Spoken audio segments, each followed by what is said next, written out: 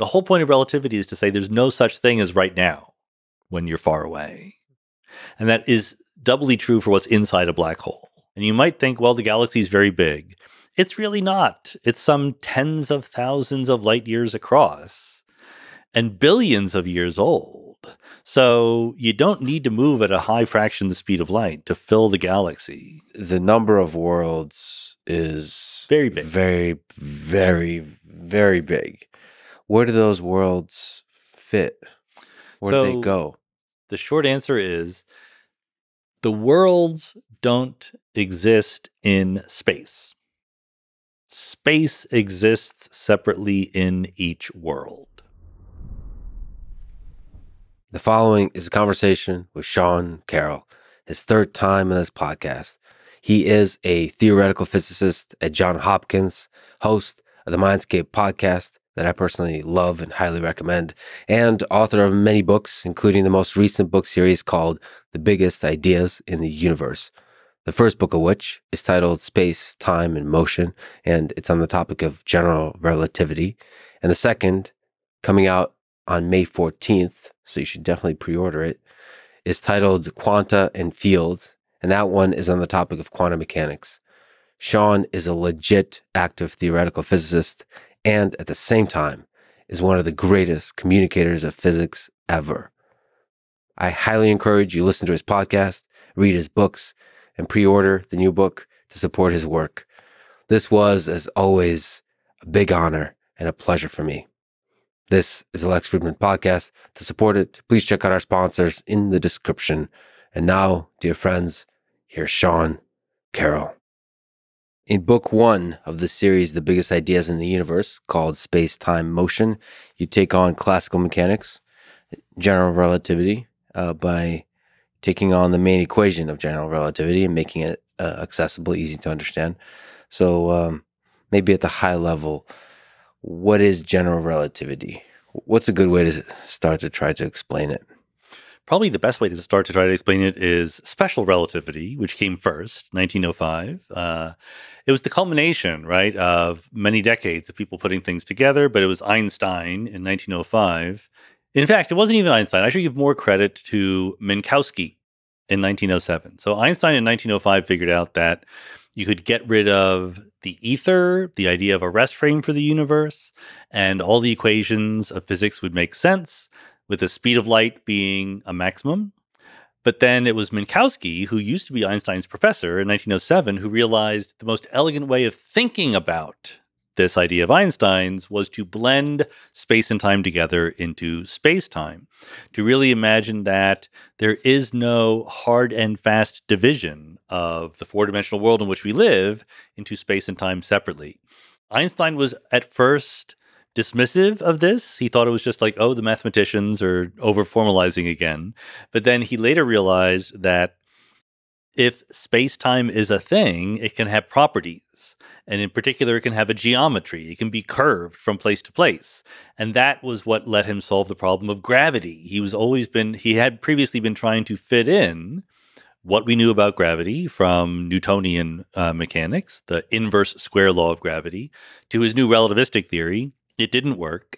So the final leap was to say gravity is the curvature of space-time. And that statement is basically general relativity. And the tension with Minkowski was he was a mathematician. Yes. So it's the tension between physics and mathematics. In fact, in your lecture about this equation, one of them, you say that Einstein is a better physicist than he gets credit for. Yep. I know that's hard. That's a little bit of a joke there, right? Yeah. Because we all give Einstein a lot of credit, but then we also, partly based on fact, but partly to make ourselves feel better, tell ourselves a story about how later in life, Einstein couldn't keep up. There were younger people doing quantum mechanics and quantum field theory and particle physics, and he was just sort of unable to really philosophically get over his objections to that. And I think that story about the latter part is completely wrong, like almost 180 degrees wrong. I think that Einstein understood quantum mechanics as well as anyone, at least up through the 1930s.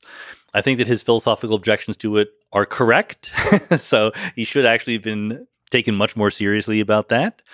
And what he did, what he achieved in trying to think these problems through, is to really basically understand the idea of quantum entanglement, which is kind of important these days when it comes to understanding quantum mechanics. Now, it's true that in the 40s and 50s, he placed his efforts in hopes for unifying electricity and magnetism with gravity that didn't really work out very well. All of us, try things that don't work out. I don't hold that against him. But in terms of IQ points, in terms of trying to be a clear thinking physicist, he was really, really great. What does greatness look like for a physicist? So how difficult is it to take the leap from special relativity to general relativity? How difficult is it to imagine that, to consider space-time together, and to imagine that there's a curvature to this whole thing? Yeah, that's a great question. I think that if you want to make the case for Einstein's greatness, which is not hard to do, there's two things you point at. One is in 1905, his famous miracle year, he writes 3 different papers on 3 wildly different subjects, all of which would make you famous just for writing that one paper. Special relativity is one of them. Brownian motion is another one, which is just, the little vibrations of tiny little dust specks in the air. But who cares about that? What matters is it proves the existence of atoms. He explains Brownian motion by imagining there are molecules in the air and deriving their properties. Brilliant. And then he basically starts the world on the road to quantum mechanics with his paper on, which again is given a boring label of the photoelectric effect. What it really was is he invented photons. He showed that light should be thought of as particles as well as waves. And he did all 3 of those very different things in 1 year. Okay. But the other thing that gets him genius status is, like you say, general relativity. So this takes 10 years, from 1905 to 1915. He wasn't only doing general relativity. He was working on other things. He invented a refrigerator. He did various interesting things. And he wasn't even the only one working on the problem. There were other people who suggested relativistic theories of gravity. But he really applied himself to it. And I think, as your question suggests, the solution was not a matter of turning a crank. It was something fundamentally creative. In his own telling of the story, his greatest moment, his happiest moment, was when he realized that if the way that we would say it in modern terms, if you were in a rocket ship accelerating at 1g, at one acceleration due to gravity, if the rocket ship were very quiet, you wouldn't be able to know the difference between being in a rocket ship and being on the surface of the Earth. Gravity is sort of not detectable, or at least not distinguishable from acceleration. So number one, that's a pretty clever thing to think. But number two, if you or I had that thought, we would have gone, we're pretty clever.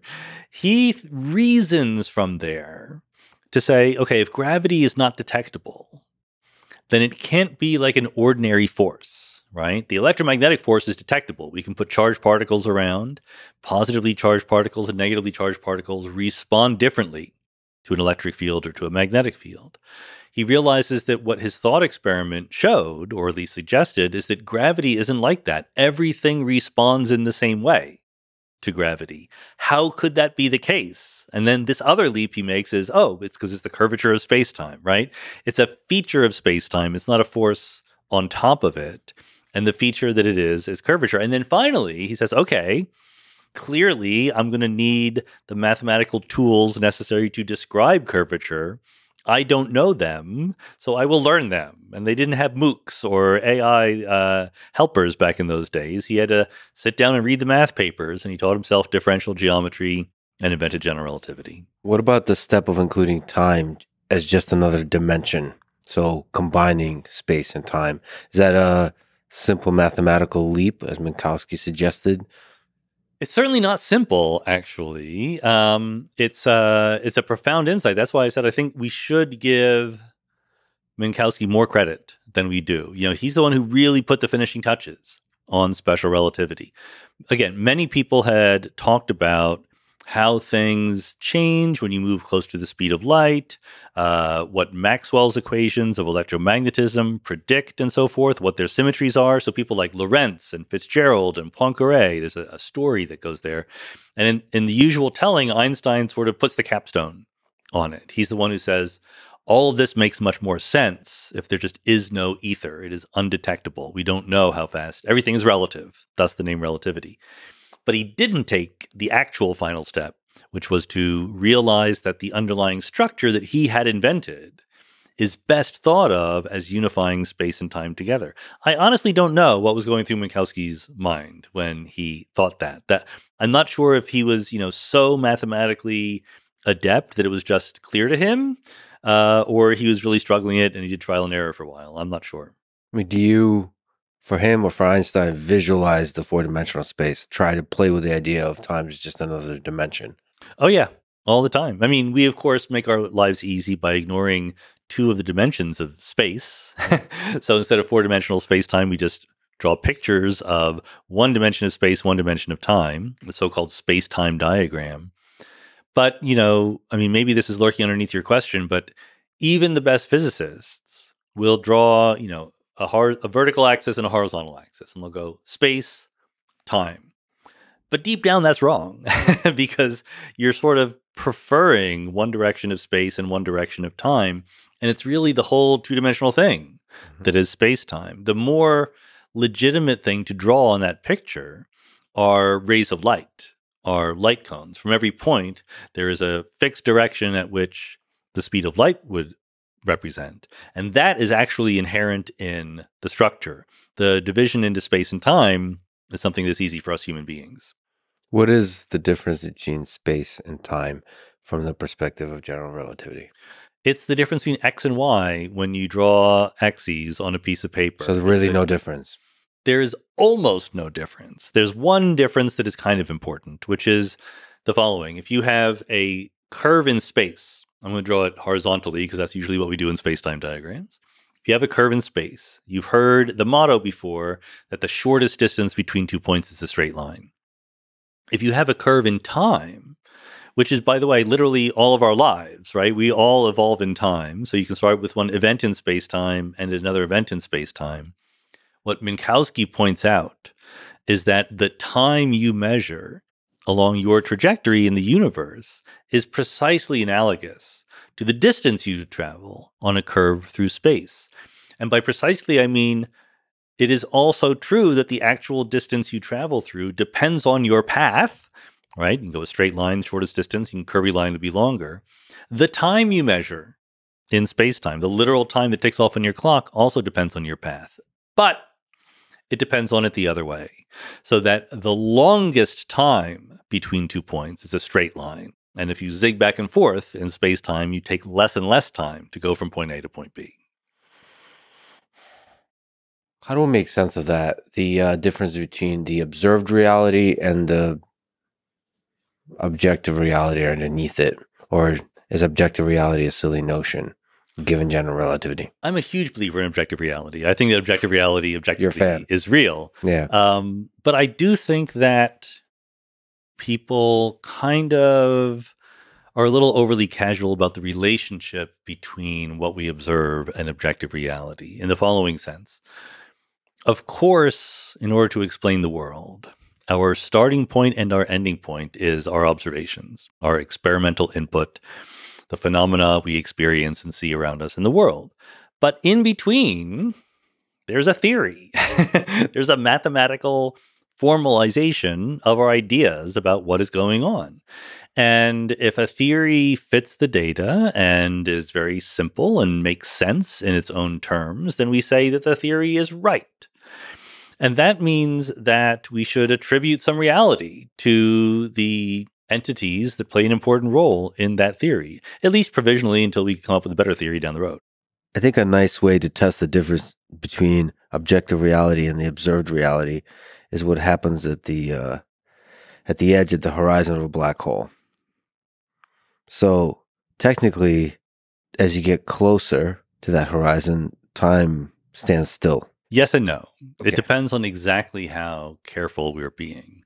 So here is a bunch of things I think are correct. If you imagine there is a black hole space-time, so like the whole solution to Einstein's equation, and you treat you and me as what we call test particles. So we don't have any gravitational fields ourselves. We just move around in the gravitational field. And that's obviously an approximation, okay? But let's imagine that. And you stand outside the black hole and I fall in. And as I'm falling in, I'm waving to you, because I'm going into the black hole. You will see me move more and more slowly. And also the light from me is redshifted. So I kind of look embarrassed because I'm falling into a black hole. And there is a limit. There's a last moment that light will be emitted from me, from your perspective, forever. Okay? Now, you don't literally see it because I'm emitting photons more and more slowly, right? Because from your point of view. So it's not like I'm equally bright. I basically fade from view in that picture. Okay? So that's one approximation. The other approximation is I do have a gravitational field of my own. And therefore, as I approach the black hole doesn't just sit there and let me pass through. It kind of moves out to eat me up because its net energy mass is going to be mine plus its. But roughly speaking, yes, I think so. I don't like to go to the dramatic extremes because that's where the approximations break down. But if you see something falling into a black hole, you see its clock ticking more and more slowly. How do we know it fell in? We don't. I mean, how would we? Because it's always possible that right at the last minute, it had a change of heart and starts accelerating away, right? If you don't see it pass in, you don't know. And let's point out that as smart as Einstein was, he never figured out black holes, and he could have. It's kind of embarrassing. It took decades for people thinking about general relativity to understand that there are such things as black holes, because basically Einstein comes up with general relativity in 1915. 2 years later, Schwarzschild, Carl Schwarzschild, derives the solution to Einstein's equation that represents a black hole, the Schwarzschild solution. No one recognized it for what it was until the 50s, David Finkelstein and other people. And that's just, one of these examples of physicists not being as clever as they should have been. Well, that's the singularity. That's the kind of the edge of the theory, the limit. So it's understandable that it's difficult to imagine the limit of things. It is absolutely hard to imagine, and a black hole is very different in many ways from what we're used to. On the other hand, I mean, the real reason, of course, is that between 1915 and 1955, there's a bunch of other things that are really interesting going on in physics, all of particle physics and quantum field theory. So many of the greatest minds were focused on that. But still, if the universe hands you a solution to general relativity in terms of curved spacetime, and it's kind of mysterious, certain features of it, I would put some effort into trying to figure it out. So how does a black hole work? Put yourself in the shoes of Einstein and take general relativity to its natural conclusion about these massive things. It's best to think of a black hole as not an object so much as a region of space-time, okay? It's a region with the property, at least in classical general relativity. Quantum mechanics makes everything harder, but let's imagine we're being classical for the moment. It's a region of space-time with the property that if you enter, you can't leave. Literally, the equivalent of escaping a black hole would be moving faster than the speed of light. They're both precisely equally difficult. You would have to move faster than the speed of light to escape from the black hole. So once you're in, that's fine. In principle, you don't even notice when you cross the event horizon, as we call it. The event horizon is that point of no return, where once you're inside, you can't leave. But meanwhile, the space-time is sort of collapsing around you to ultimately a singularity in your future, which means that the gravitational forces are so strong, they tear your body apart, and you will die in a finite amount of time. The time it takes, if the black hole is about the mass of the sun, to go from the event horizon to the singularity takes about 1/1,000,000th of a second. And what happens to you if you fall into the black hole? Like, if we think of an object as information, that information gets destroyed. Well, you've raised a crucially difficult point. So that's why I keep needing to distinguish between black holes according to Einstein's theory of general relativity, which is book 1 of Spacetime and Geometry, which is perfectly classical. And then come the 1970s, we start asking about quantum mechanics and what happens in quantum mechanics. According to classical general relativity, the information that makes up you when you fall into the black hole is lost to the outside world. It's there, it's inside the black hole, but we can't get it anymore. In the 1970s, Stephen Hawking comes along and points out that black holes radiate. They give off photons and other particles to the universe around them. And as they radiate, they lose mass and eventually they evaporate, they disappear. So once that happens, I can no longer say the information about you or a book that I threw in the black hole or whatever is still there, is hidden behind the black hole because the black hole has gone away. So either that information is destroyed, like you said, or it is somehow transferred to the radiation that is coming out, to the Hawking radiation. The large majority of people who think about this believe that the information is somehow transferred to the radiation and information is conserved. That is a feature both of general relativity by itself and of quantum mechanics by itself. So when you put them together, that should still be a feature. We don't know that for sure. There are people who have doubted it, including Stephen Hawking for a long time. But that's what most people think. And so what we're trying to do now in a topic which has generated many, many hundreds of papers called the black hole information loss puzzle is figure out how to get the information from you or the book into the radiation that is escaping the black hole. Is there any way to observe Hawking radiation to a degree where you can start getting insight? Or is this all just in the space of theory right now?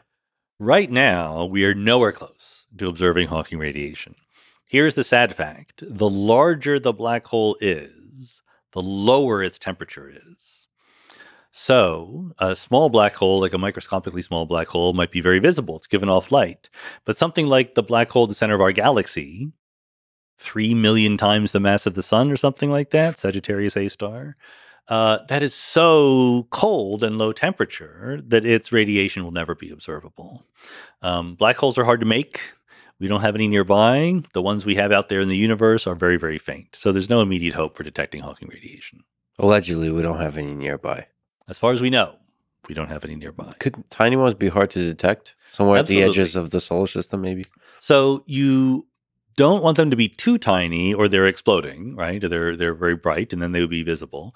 But there's absolutely a regime where black holes are large enough not to be visible because the larger ones are fainter, right? Not giving off radiation, but small enough to not been detected through their gravitational effect. Yeah. Psychologically, just emotionally, how do you feel about black holes? They scare you? I love them. I love black holes. But the universe, weirdly, makes it hard to make a black hole. Right? Because you really need to squeeze an enormous amount of matter and energy into a very, very small region of space. So we know how to make stellar black holes. A supermassive star can collapse to make a black hole.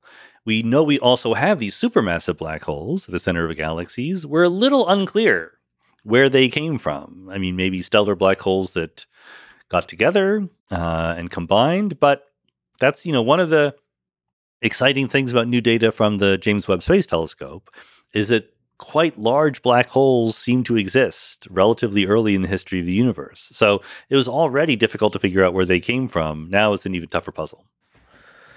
So these supermassive black holes were formed somewhere early on in the universe. I mean, that's a feature, not a bug, right? That we don't have too many of them. Otherwise, we wouldn't have the time or the space to form the little pockets of complexity that we call humans. I think that's fair. Yeah. It's always interesting when something is difficult but happens anyway, right? I mean, the probability of making a black hole could have been 0. It could have been 1, but it's this interesting number in between, which is kind of fun. Are there more intelligent alien civilization than there are supermassive black holes? Yeah. I have no idea, but I think your intuition is right that it would have been easy for there to be lots of civilizations, and then we would have noticed them already. And we haven't. So absolutely the simplest explanation for why we haven't is that they're not there. Yeah. I just think it's so easy to make them, though. So there must be, I understand that's the simplest explanation. But also, how easy is it to make life? Or eukaryotic life? Or multicellular life? It seems like life finds a way. Intelligent alien civilizations, sure. Maybe there is somewhere along that chain a really, really hard leap. But once you start life, once you get the origin of life, it seems like life just finds a way everywhere, in every condition. It just figures it out. I mean, I get it. I get exactly what you're thinking. I think it's a perfectly reasonable attitude to have before you confront the data. I would not have expected Earth to be special in any way. I would have expected there to be plenty of very noticeable extraterrestrial civilizations out there. But even if life finds a way, even if we buy everything you say, how long does it take for life to find a way? What if it typically takes 100 billion years? Then we'd be alone. So it's a time thing. So to you, really, there's no alien civilizations out there. I can't see it. I believe there's a ton of them, and there's another explanation why we can't see them. I don't believe that very strongly. Look, I'm not going to place a lot of bets here. I would not. I'm both pretty up in the air about whether or not life itself is all over the place. It's possible when we visit other worlds, other solar systems, there's very tiny microscopic life ubiquitous, but none of it has reached some complex form. It's also possible there isn't any. It's also possible that there are intelligent civilizations that have better things to do than knock on our doors. So I think, we should be very humble about these things we know so little about. And it's also possible there's a great filter where there's something fundamental about once a civilization develops complex enough technology, that technology is more statistically likely to destroy everybody versus to continue being creative. That is absolutely possible. I'm actually putting less credence on that one just because you need it to happen every single time, right? Mm-hmm. If even one, this goes back to John von Neumann pointed out that you don't need to send the aliens around the galaxy. You can build self-reproducing probes and send them around the galaxy. And you might think, well, the galaxy is very big. It's really not. It's some tens of thousands of light years across and billions of years old. So you don't need to move at a high fraction the speed of light to fill the galaxy. So if you were an intelligent alien civilization, the dictator of one, you would just send out a lot of probes, self-replicating probes. 100%. And just spread out. Yes. And what you should do, so if you want the optimistic spin, here's the optimistic spin. People looking for intelligent life elsewhere often tune in with their radio telescopes, right? At least we did before Arecibo was decommissioned. That's not a very promising way to find intelligent life elsewhere, because why in the world would a super intelligent alien civilization waste all of its energy by beaming it in random directions into the sky? For one thing, it just passes you by, right? So if we're here on Earth, we've only been listening to radio waves for a couple hundred years, okay? So if an intelligent alien civilization exists for 1 billion years, they have to pinpoint exactly the right time to send us this signal. It is much, much more efficient to send probes and to park, to go to the other solar systems, just sit there and wait for an intelligent civilization to arise in that solar system. This is kind of the 2001 monolith hypothesis, right? I would be less surprised to find a sort of quiescent alien artifact in our solar system than I would to catch a radio signal from an intelligent civilization. So you're a sucker for in-person conversations versus remote. I just want to integrate over time.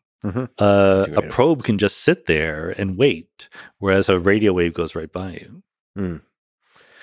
How hard is it for an alien civilization, again, you're the dictator of one, to figure out a probe that is most likely to find a common language with whatever it finds? Couldn't I be like the elected leader of the alien civilization? Democratic leader, elected leader of a democratic alien civilization, yes.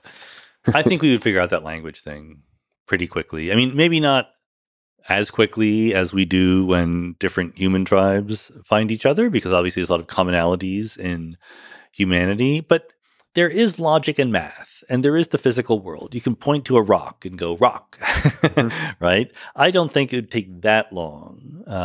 I know that Arrival, the movie, based on a Ted Chiang story, suggested that the way that aliens communicate is going to be fundamentally different. But also they had precognition and other things I don't believe in. So I think that if we actually find aliens, that will not be our long-term problem. So there's one of the places you're affiliated with is Santa Fe, and they approach the question of complexity in many different ways and ask the question in many different ways of what is life, thinking broadly. So you would be able to find it.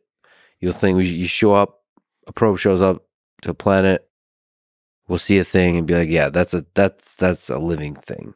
Well, again, if it's intelligent and technologically advanced, the more short-term question of if we get, some spectroscopic data from an exoplanet, so we know a little bit about what is in its atmosphere, how can we judge whether or not that atmosphere is giving us a signature of life existing? Mm-hmm. That's a very hard question that people are debating about. I mean, one very simple-minded, but perhaps interesting approach is to say small molecules don't tell you anything, because even if life could make them, something else could also make them. But long molecules, that's the kind of thing that life would produce. So signs of complexity. Mm-hmm. I don't know. I just have this nervous feeling that we won't be able to detect it. We'll show up to a planet, there'll be a bunch of liquid on it. We take a swim in the liquid, and we won't be able to see the intelligence in it. Whether that intelligence looks like something like, ants, or we'll see movement, perhaps strange movement, but we won't be able to see the intelligence in it or communicate with it. I guess if we have nearly infinite amount of time to play with different ideas, we might be able to. I'm in favor of this kind of humility, this intellectual humility that we won't know, because we should be prepared for surprises. But I do always keep coming back to the idea that we all live in the same physical universe. And let's put it this way. The development of our intelligence has certainly been connected to our ability to manipulate the physical world around us. And so I would guess, without 100% credence by any means, but my guess would be that any advanced kind of life would also have that capability. Both dolphins and octopuses are potential counterexamples to that. But I think in the details, there would be enough similarities that we would recognize it. I don't know how we got on this topic, but I think it was from supermassive black holes. So if we return to black holes and talk about the holographic principle more broadly, you have a recent paper on the topic. You've been thinking about the topic in terms of rigorous research perspective and just as a popular book writer. So what is the holographic principle? Well, it goes back to this question that we were talking about with the information and how it gets out. In quantum mechanics, certainly, arguably even before quantum mechanics comes along in classical statistical mechanics, there's a relationship between information and entropy. Entropy is my favorite thing to talk about, that I've written books about and will continue to write books about. So Hawking tells us that black holes have entropy. And it's a finite amount of entropy. It's not an infinite amount. But the belief is, and now we're already getting quite speculative, the belief is that the entropy of a black hole is the largest amount of entropy that you can have in a region of space-time. It's sort of the most densely packed that entropy can be. And what that means is there's sort of a maximum amount of information that you can fit into that region of space, and you call it a black hole.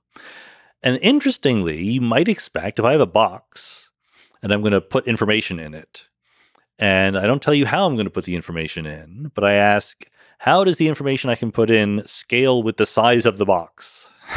You might think, well, it goes as the volume of the box because the information takes up some volume and I can only fit in a certain amount.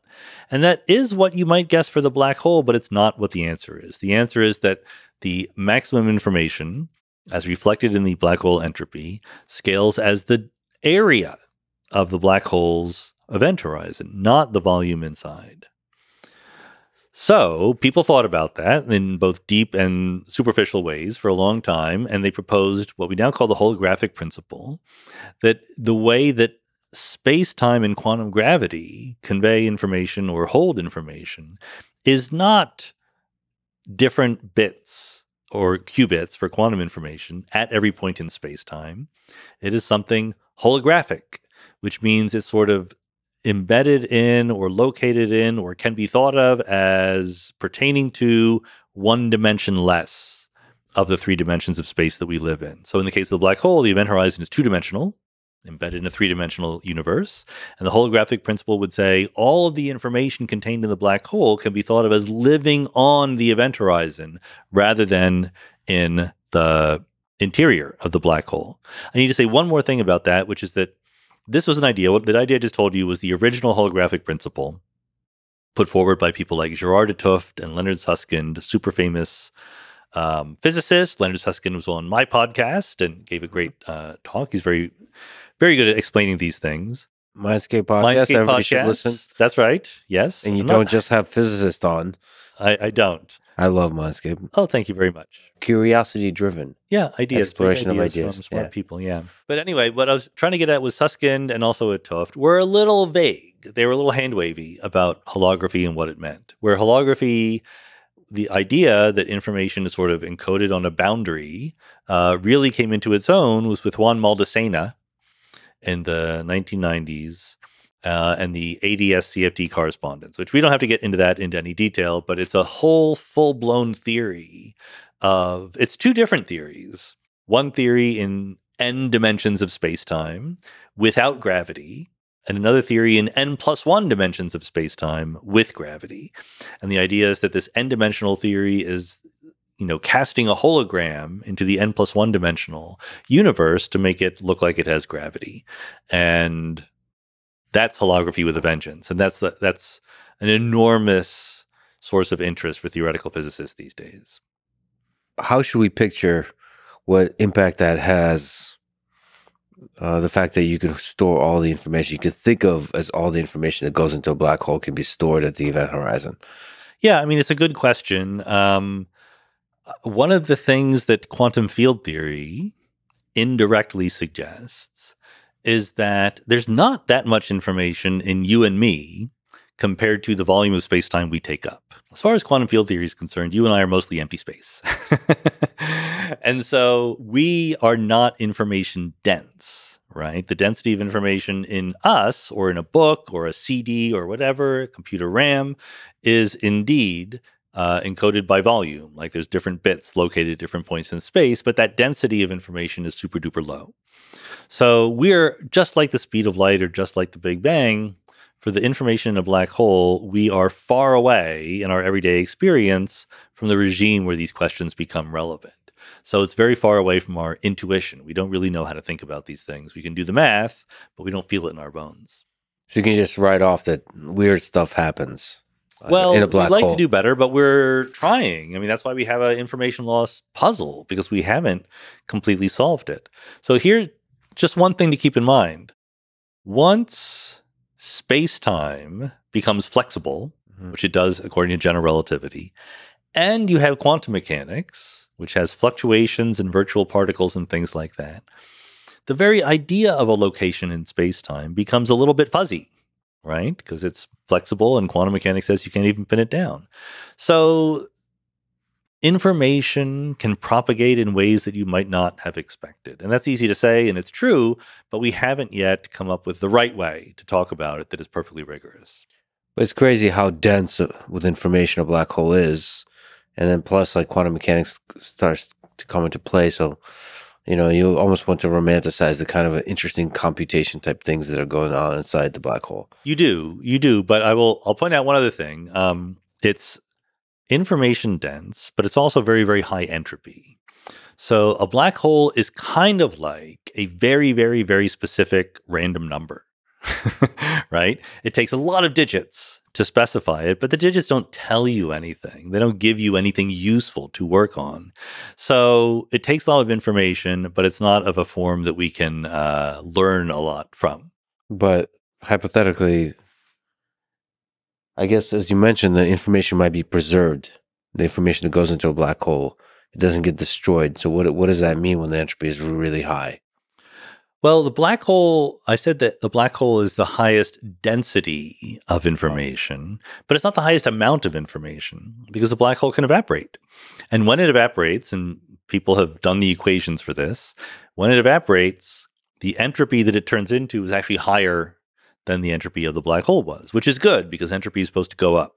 But it's much more dilute, right? It's spread across a huge volume of space-time. So in principle, all that you made the black hole out of, the information that it took, is still there, we think, in that information, but it's scattered to the four winds.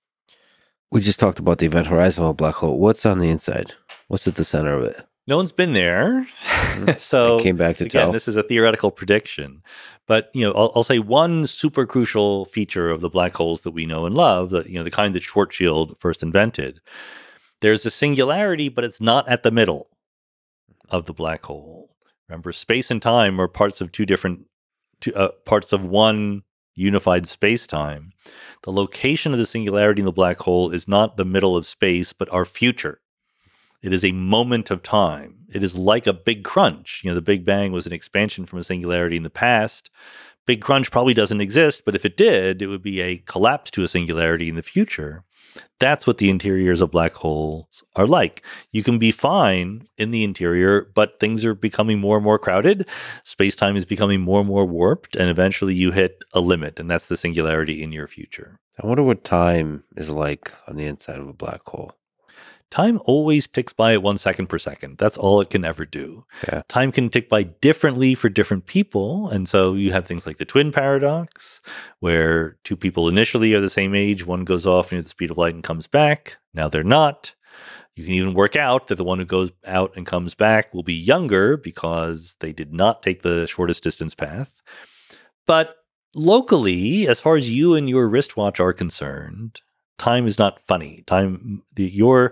Your neurological signals in your brain and your heartbeat and your wristwatch, whatever's happening to them, is happening to all of them at the same time. So time always seems to be ticking along at the same rate. Well, if you fall into a black hole and then I'm an observer just watching it, and then you come out once it evaporates 1,000,000 years later, I guess you'd be exactly the same age?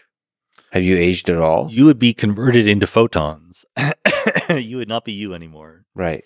So it's not at all possible that information is preserved exactly as it went in. It depends on what you mean by preserved. It's there in the microscopic configuration of the universe. It's exactly as if I took a regular book, made of paper, and I burned it. The laws of physics say that all the information in the book is still there in the heat and light and ashes. You're never going to get it. It's a matter of practice, but in principle, it's still there. But what about the age of things from the observer perspective, from outside the black hole? From outside the black hole, doesn't matter because they're inside the black hole. No, but isn't there, okay, there's no way to escape the black hole except to let it evaporate. But also, by the way, just in relativity, special relativity, forget about general relativity, it's enormously tempting to say, okay, here's what's happening to me right now. I want to know what's happening far away right now. The whole point of relativity is to say there's no such thing as right now when you're far away. And that is doubly true for what's inside a black hole. So you're tempted to say, well, how fast is their clock ticking? Or how old are they now? Not allowed to say that according to relativity.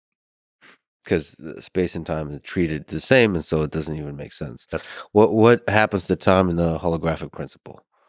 As far as we know, nothing dramatic happens. We're not anywhere close to being confident that we know what's going on here yet. So there are good unanswered questions about whether time is fundamental, whether time is emergent, whether it has something to do with quantum entanglement, whether time really exists at all, different theories, different proponents of different things. But there's nothing specifically about holography that would make us change our opinions about time, whatever they happen to be. But holography is fundamentally about, it's a question of space? It really is, yeah. Okay, so time is just time just goes along for the ride, as far as we know. Yeah. So all the questions about time is just almost like separate questions, whether it's emergent and all that. Yeah, kind of stuff. I mean that might be a reflection of our ignorance right now, but yes.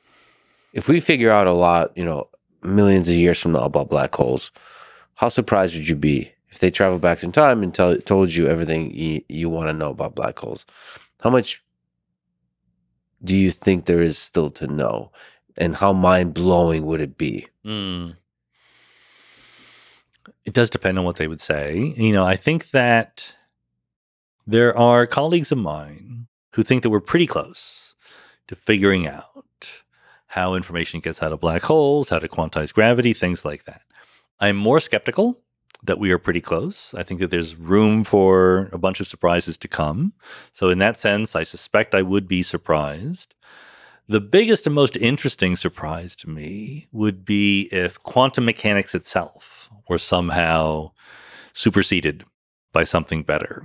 As far as I know, there's no empirical evidence-based reason to think that quantum mechanics is not 100% correct. But it might not be. That's always possible. So, and there are, again, respectable friends of mine who speculate about it. So that's something that's the first thing I would want to know. Oh, so like the black hole would be the most clear illustration. Yeah, that's where it would show up. If there's something, it would show up there. So, I mean, maybe. The point is that black holes are mysterious for various reasons. So, yeah, if our best theory of the universe is wrong, that might help explain why. but do you think it's possible we'll find something interesting like black holes sometimes create new universes, or black holes are a kind of portal through space-time to another place or something like this? Like, and then our whole conception of what is the fabric of space-time changes completely because black holes, it's like Swiss cheese type of situation. Yeah, that would be less surprising to me because I've already written papers about that. We don't have, again, strong reason to think that the interior of a black hole leads to another universe. But it is possible, and it's also very possible that that's true for some black holes and not others. This is stuff we don't know. It's easy to ask questions we don't know the answer to. The problem is the questions that are easy to ask that we don't know the answer to are super hard to answer. Because these objects are very difficult to test and to explore for us. The regimes are just very far away. So either literally far away in space, but also in energy or mass or time or whatever. You've published a paper on the holographic principle, or that involves the holographic principle. What can you explain the details of that? Yeah, I'm always interested in, since my first published paper, taking these wild speculative ideas and trying to test them against data. And the problem is when you're dealing with wild speculative ideas, they're usually not well defined enough to make a prediction, right? Like it's kind of I know what's going to happen in some cases. I don't know what's going to happen in other cases. So we did the following thing. As I've already mentioned, the holographic principle, which is meant to reflect the information contained in black holes, seems to be telling us that there's less information, less stuff that can go on than you might naively expect. So let's upgrade naively expect to predict using quantum field theory. Quantum field theory is our best theory of fundamental physics right now. Unlike this holographic black hole stuff, quantum field theory is entirely local. In every point of space, something can go on, and then you add up all the different points in space. Okay, not holographic at all. So there's a mismatch between the expectation for what is happening, even in empty space, in quantum field theory versus what the holographic principle would predict. How do you reconcile these two things? So there's one way of doing it that had been suggested previously, which is to say that in the quantum field theory way of talking, it implies there's a whole bunch more states, a whole bunch more ways the system could be than there really are. Mm-hmm. And the answer, and just I'll do a little bit of math, just because there might be some people in the audience who like the math. If I draw two axes on a two-dimensional geometry, like the surface of the table, right? You know that the whole point of it being two-dimensional is I can draw two vectors that are perpendicular to each other. I can't draw three vectors that are all perpendicular to each other, right? They need to overlap a little bit. That's true for any numbers of dimensions. But I can ask, okay, how much do they have to overlap? If I try to put more vectors into a vector space than the dimensionality of the vector space, can I make them almost perpendicular to each other? And the mathematical answer is, as the number of dimensions gets very, very large, you can fit a huge extra number of vectors in that are almost perpendicular to each other. So in this case, what we're suggesting is the number of things that can happen in a region of space is correctly described by holography. It is somewhat overcounted by quantum field theory, but that's because the quantum field theory states are not exactly perpendicular to each other. I should have mentioned that in quantum mechanics, states are given by vectors in some huge dimensional vector space. Very, very, very, very large dimensional vector space. So maybe the quantum field theory states are not quite perpendicular to each other. If that is true, that's a speculation already, but if that's true, how would you know? What is the experimental deviation? And it would have been completely respectable if we had gone through and made some guesses and found that there is no noticeable experimental difference because, again, these things are in regimes very, very far away. We stuck our necks out. We made some very, very specific guesses as to how this weird overlap of states would show up in the equations of motion for particles like neutrinos. And then we made predictions on how the neutrinos would behave on the basis of those wild guesses. And then we compared them with data. And what we found is we're pretty close, but haven't yet reached the detectability of the effect that we are predicting. In other words, well, basically one way of saying what we predict is if a neutrino, and there's reasons why it's neutrinos, we can go into if you want, but it's not that interesting. If a neutrino comes to us from across the universe, from some galaxy very, very far away, there is a probability as it's traveling that it will dissolve into other neutrinos because they're not really perpendicular to each other as vectors as they would ordinarily be in quantum field theory. And that means that if you look at neutrinos coming from far enough away with high enough energies, they should disappear. Like if you see a whole bunch of nearby neutrinos, but then further away, you should see fewer. And there's an experiment called IceCube, which is this amazing testament to the ingenuity of human beings, where they go to Antarctica and they drill holes and they put photodetectors on a string a mile deep in these holes.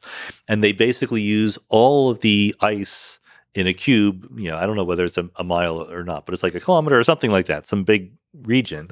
That much ice is their detector.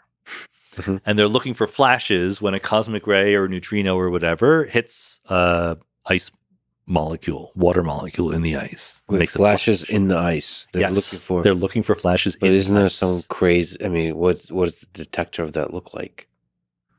It's a bunch of strings, many, many, many strings with 360-degree photodetectors. Yeah. And you will... That's really cool. It's extremely cool. Yeah. And they've done amazing work, and they find neutrinos. So they're looking for neutrinos. Yeah, so the whole point is most cosmic rays are protons. Because why? Because protons exist and they're massive enough that you can accelerate them to very high energies. So high energy cosmic rays tend to be protons. They also tend to hit the Earth's atmosphere and decay into other particles. So neutrinos, on the other hand, punch right through, at least usually, right, to a great extent. So not just Antarctica, but the whole Earth. Occasionally, a neutrino will interact with a particle here on Earth. And there's neutrinos going through your body all the time, from the sun, from the universe, etc. And so if you're patient enough and you have a big enough part of the Antarctic ice sheet to look at, the nice thing about ice is it's transparent. So you've built yourself, nature has built you a neutrino detector. So why IceCube does. Why ice? So is it just because of the low noise and you get to watch this thing and it's much more dense than air, but it's transparent. So yeah, much more dense, so higher probability, and then it's transparency, and then it's also in the middle of nowhere, so you can humans. That's all you need. There's not that much ice, right? Yeah. So there's more ice in Antarctica than anywhere else, right? So anyway, you can go and you can get a plot from the IceCube experiment, how many neutrinos there are that they've detected with very high energies. And we predict in our weird little holographic guessing game that there should be a cutoff. You should see neutrinos as you get to higher and higher energies, and then they should disappear. If you look at the data, their data gives out exactly where our cutoff is. That doesn't mean that our cutoff is right. It means they lose the ability to do the experiment exactly where we predict the cutoff should be. Oh boy. Okay. But why is there a limit? Oh, just because there are fewer high energy neutrinos. So there's a spectrum and it goes down. But what we're plotting here is number of neutrinos versus energy. It's fading away and they just get very, very few. And you need the high energy neutrinos for your prediction. Our effect is a little bit bigger for higher energies. Yeah. Got it. And that effect has to do with this almost perpendicular thing. And let me just mention the name of Oliver Friedrich, who was a postdoc who led this. He deserves the credit for doing this. I was a co-author and a collaborator. I did some work, but he really gets the lion's share. Thank you, Oliver. Thank you for pushing this wild science forward. Just to speak to that, the meta process of it, how do you approach asking these big questions and trying to formulate it as a paper, as an experiment that could make a prediction, all that kind of stuff? What's your process? There's a very interesting things that happens once you're a theoretical physicist. Once you become trained, you're a graduate student, you've written some papers and whatever. Suddenly, you are the world's expert in a really infinitesimally tiny area of knowledge, right? And you know not that much about other areas.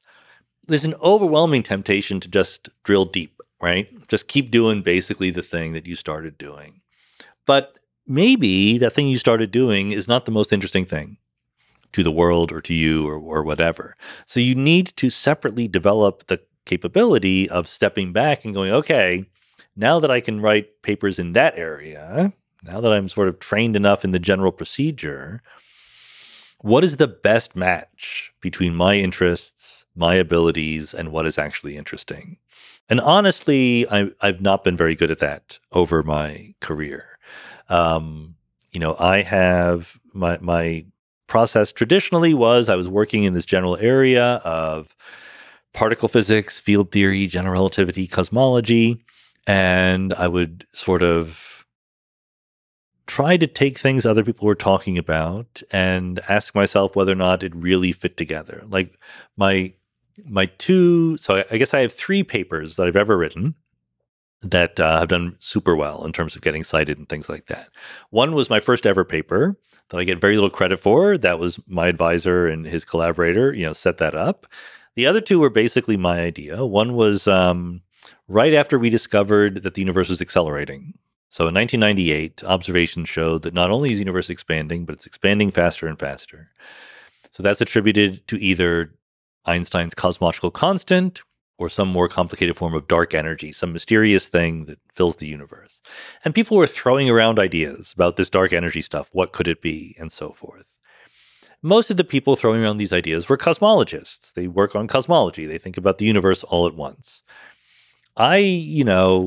Since I like to talk to people in different areas, I was sort of more familiar than average with what a respectable working particle physicist would think about these things. And what I immediately thought was, you guys are throwing around these theories. These theories are wildly unnatural. They're super finely tuned. Like any particle physicist would just be embarrassed to be talking about this.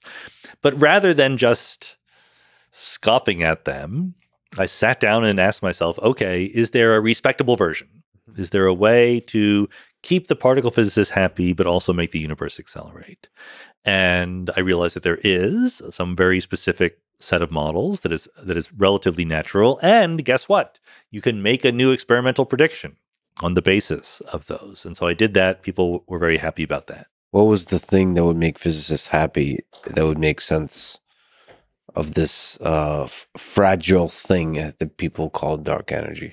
So the fact that dark energy pervades the whole universe and is slowly changing, that should immediately set off alarm bells, because particle physics is a story of length scales and time scales that are generally, guess what? Small, right? Particles are small, they vibrate quickly, and you're telling me now I have a new field and its typical rate of change is once every billion years, right? Like that's just not natural. And indeed, you can formalize that and say, look, even if you wrote down a particle that evolved slowly over billions of years, if you let it interact with other particles at all, that would make it move faster. Its dynamics would be faster. Its mass would be higher, et cetera, et cetera. So there's a whole story. Things need to be robust, and they all talk to each other in quantum field theory. So how do you stop that from happening? And the answer is symmetry. You can impose a symmetry that protects your new field from talking to any other fields, okay? And this is good for 2 reasons. Number 1, it can keep the dynamics slow. So if you can't tell me why it's slow, you just made that up, but at least it can protect it from speeding up because it's not talking to any other particles. And the other is it makes it harder to detect. Naively, experiments looking for fifth forces or time changes of fundamental constants of nature like the charge of the electron, these experiments should have been able to detect these dark energy fields. And I was able to propose a way to stop that from happening. The detection. The detection, yeah, because a symmetry could stop it from interacting with all these other fields, and therefore makes it harder to detect. And just by luck, I realized, because it was actually based on my first ever paper, there's one loophole. If you impose these symmetries, so you protect the dark energy field from interacting with any other fields, there's one interaction that is still allowed that you can't rule out. And it is a very specific interaction between your dark energy field and photons, which are very common. And it has the following effect. As a photon travels through the dark energy, the photon has a polarization, up, down, left, right, whatever it happens to be. And as it travels through the dark energy, that photon will rotate its polarization. This is called birefringence. And you can kind of run the numbers and say, you can't make a very precise prediction because we're just making up this model. But if you want to roughly fit the data, you can predict how much polarization rotation there should be. A couple of degrees, okay? Not that much. So that's very hard to detect. People have been trying to do it. Right now, literally, we're on the edge of either being able to detect it or rule it out using the cosmic microwave background. And there is just, truth in advertising. There is a claim on the market that it's been detected, that it's there. It's not very statistically significant. If I were to bet, I think it would probably go away. It's a very hard thing to observe. But maybe as you get better and better data, cleaner and cleaner analysis, it will persist and we will have directly detected the dark energy.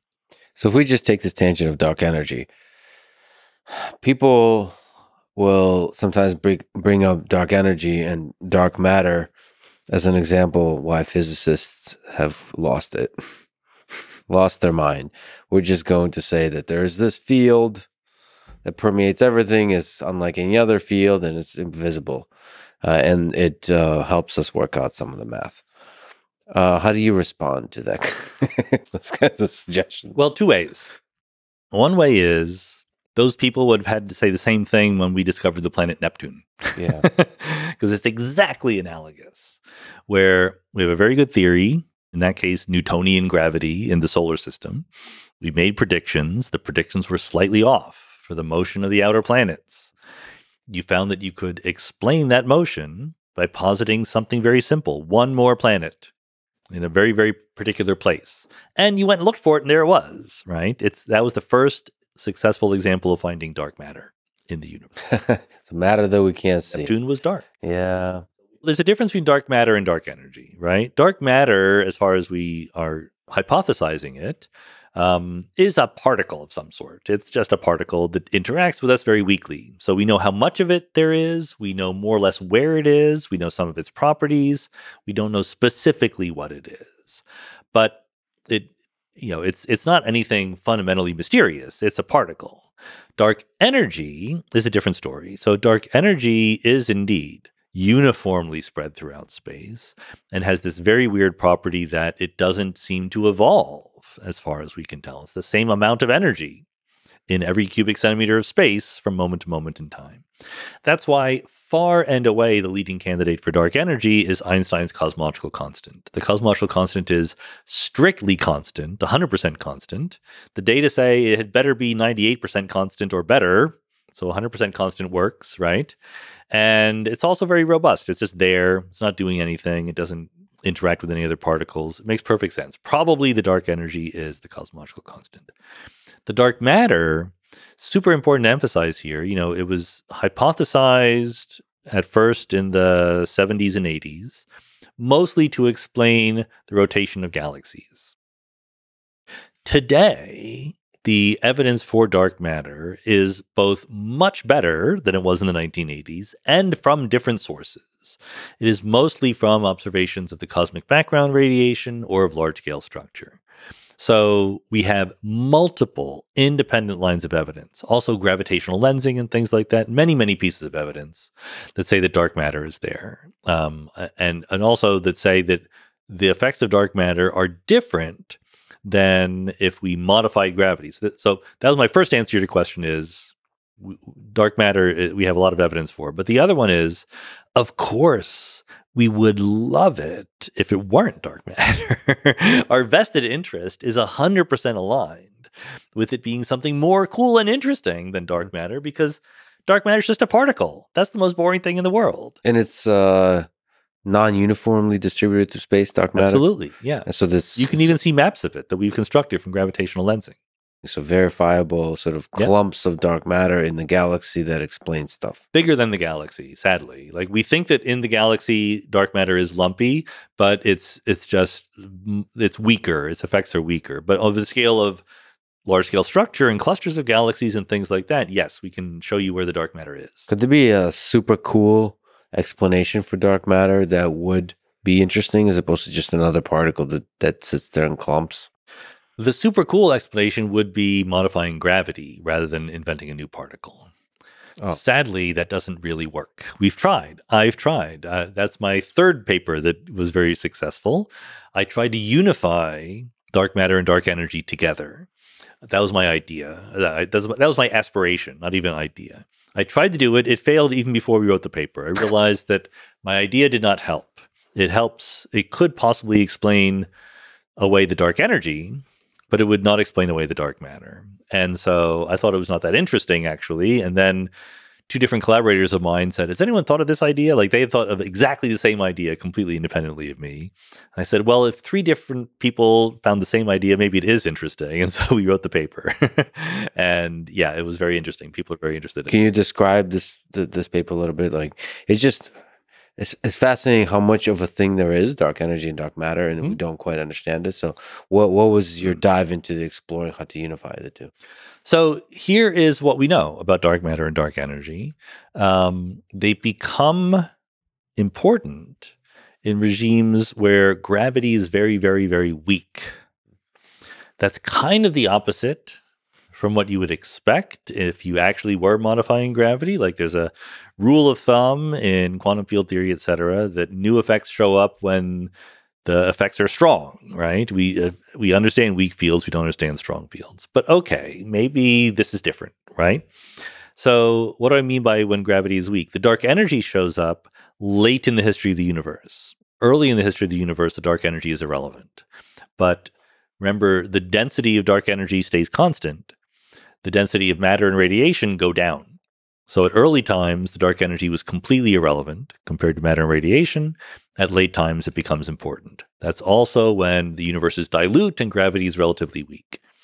Now think about galaxies, okay? A galaxy is more dense in the middle, less dense on the outside. And there is a phenomenological fact about galaxies that in the interior of galaxies, you don't need dark matter. That's not so surprising because the density of stars and gas is very high there, and the dark matter is just subdominant. But there's generally a radius inside of which you don't need dark matter to fit the data, outside of which you do need dark matter to fit the data. So that's, again, when gravity is weak, right? So I asked myself, of course, we know in field theory, new effects should show up when fields are strong, not weak, but let's throw that out of the window. Can I write down a theory where gravity alters when it is weak? And we've already said what gravity is. What is gravity? It's the curvature of space-time. So there are mathematical quantities that measure the curvature of space-time. And generally, you would say, like, I have an understanding. Einstein's equation, which I explained to the readers in the book, relates the curvature of space-time to matter and energy. The more matter and energy, the more curvature. So I'm saying, what if you add a new term in there that says the less matter and energy, the more curvature? No reason to do that, except to fit the data, right? So I tried to unify the need for dark matter and the need for dark energy. That would be really cool if that was the case. Like, super cool, right? It'd be the best. It'd be great. But it didn't work. It'd be really interesting if gravity did something funky when there's not much of it. Like, almost like at the edges of it, it gets like noisy. That was exactly the hope, right? But the great thing about physics is there are equations, right? I mean, you can come up with the words and you can wave your hands, but then you got to write down the equations, and I did. And I figured out that it could help with the dark energy, the acceleration of the universe. It doesn't help with dark matter at all. Yeah. It just sucks that at the scale of galaxies and scale of solar systems, the physics is kind of boring. Yeah, it does. I agree. Again, that's why it is a little bit, I tear my hair out when people who are not physicists accuse physicists, like you say, of sort of losing the plot because they need dark matter and dark energy. I don't want dark matter and dark energy. I want something much cooler than that. I've tried, but you got to listen to the equations and to the data. You mentioned 3 papers. Your first awesome paper ever, Yeah. and your second awesome paper ever. Of course, you wrote many papers, so you're being very harsh on the others. But well, by the way, this is not awesomeness. This is impact. Impact, right? Sure. There's no correlation between awesomeness and impact. Right. Some of my best papers fell without a stone. Tree vice falls versa, in the forest. Right? Yeah. The first paper was called Limits on a Lorentz and Parity Violating Modification of Electromagnetism or Electrodynamics. So we figured out how to violate Lorentz invariance, which is the symmetry underlying relativity. And the important thing is we figured out a way to do it that didn't violate anything else and was experimentally testable. So people love that. The second paper was called Quintessence and the Rest of the World. So quintessence is this dynamical dark energy field. The rest of the world is because I was talking about how the quintessence field would interact with other particles and fields and how to avoid the interactions you don't want. And the third paper was called Is Cosmic Speed Up Due to Gravitational Physics? Something like that. So you see the common theme. I'm taking, what we know, the standard model of particle physics, general relativity, tweaking them in some way, and then trying to fit the data. And trying to make it so it's experimentally validated. Ideally, yes. That's right. That's the goal. You wrote the book Something Deeply Hidden on the Mysteries of Quantum Mechanics, and a new book coming out soon, part of that Biggest Ideas in the Universe series we mentioned, called Quanta and Fields. So that's focusing on quantum mechanics. Big question first. Biggest ideas in the universe. What to you is most beautiful or perhaps most mysterious about quantum mechanics? Quantum mechanics is a harder one. I wrote a textbook on general relativity, and I started it by saying general relativity is the most beautiful physical theory ever invented. And I will stand by that. It is less fundamental than quantum mechanics, but quantum mechanics is a little more mysterious. So it's a little bit kludgy right now. If you think about how we teach quantum mechanics to our students, the Copenhagen interpretation, it's a god-awful mess. Like, no one's going to accuse that of being very beautiful. I'm a fan of the many worlds interpretation of quantum mechanics, and that is very beautiful in the sense that fewer ingredients, just one equation, and it could cover everything in the world. It depends what you mean by beauty, but I think that the answer to your question is quantum mechanics can start with extraordinarily austere, tiny ingredients, and in principle lead to the world, right? That boggles my mind. It's much more comprehensive. General relativity is about gravity, and that's great. Quantum mechanics is about everything and seems to be up to the task. And so I don't know, is that beauty or not, but it's certainly impressive. So both for the theory, the predictive power of the theory, and the fact that the theory describes tiny things creating everything we see around us. It's a monist theory. In classical mechanics, I have a particle here, a particle there. I describe them separately. I can tell you what this particle is doing, what that particle is doing. In quantum mechanics, we have entanglement, right? As Einstein pointed out to us in 1935.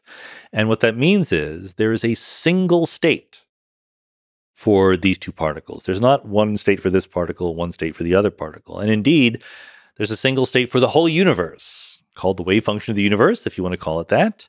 And it obeys one equation. And it is our job then to sort of chop it up, to carve it up, to figure out how to get tables and chairs and things like that out of it. You mentioned the many worlds interpretation, and it is, in fact, beautiful. But it's one of your more controversial things you stand behind. Yeah. You've probably gotten a bunch of flack for it. I'm a big boy. I can take it. Well, can you first explain it and then maybe speak to the flack you may have gotten? Sure. The classic experiment to explain quantum mechanics to people is called the Stern-Gerlach experiment. You're measuring the spin of a particle, okay? And In quantum mechanics, the spin is, is just a spin. It's the rate at which something is rotating around in a very down-to-earth sense. The difference being is that it's quantized. So for something like a single electron or a single neutron, it's either spinning clockwise or counterclockwise. Those are the only two, let's put it this way, those are the only two measurement outcomes you will ever get. There's no it's spinning faster or slower. It's either spinning one direction or the other. That's it. Two choices, okay?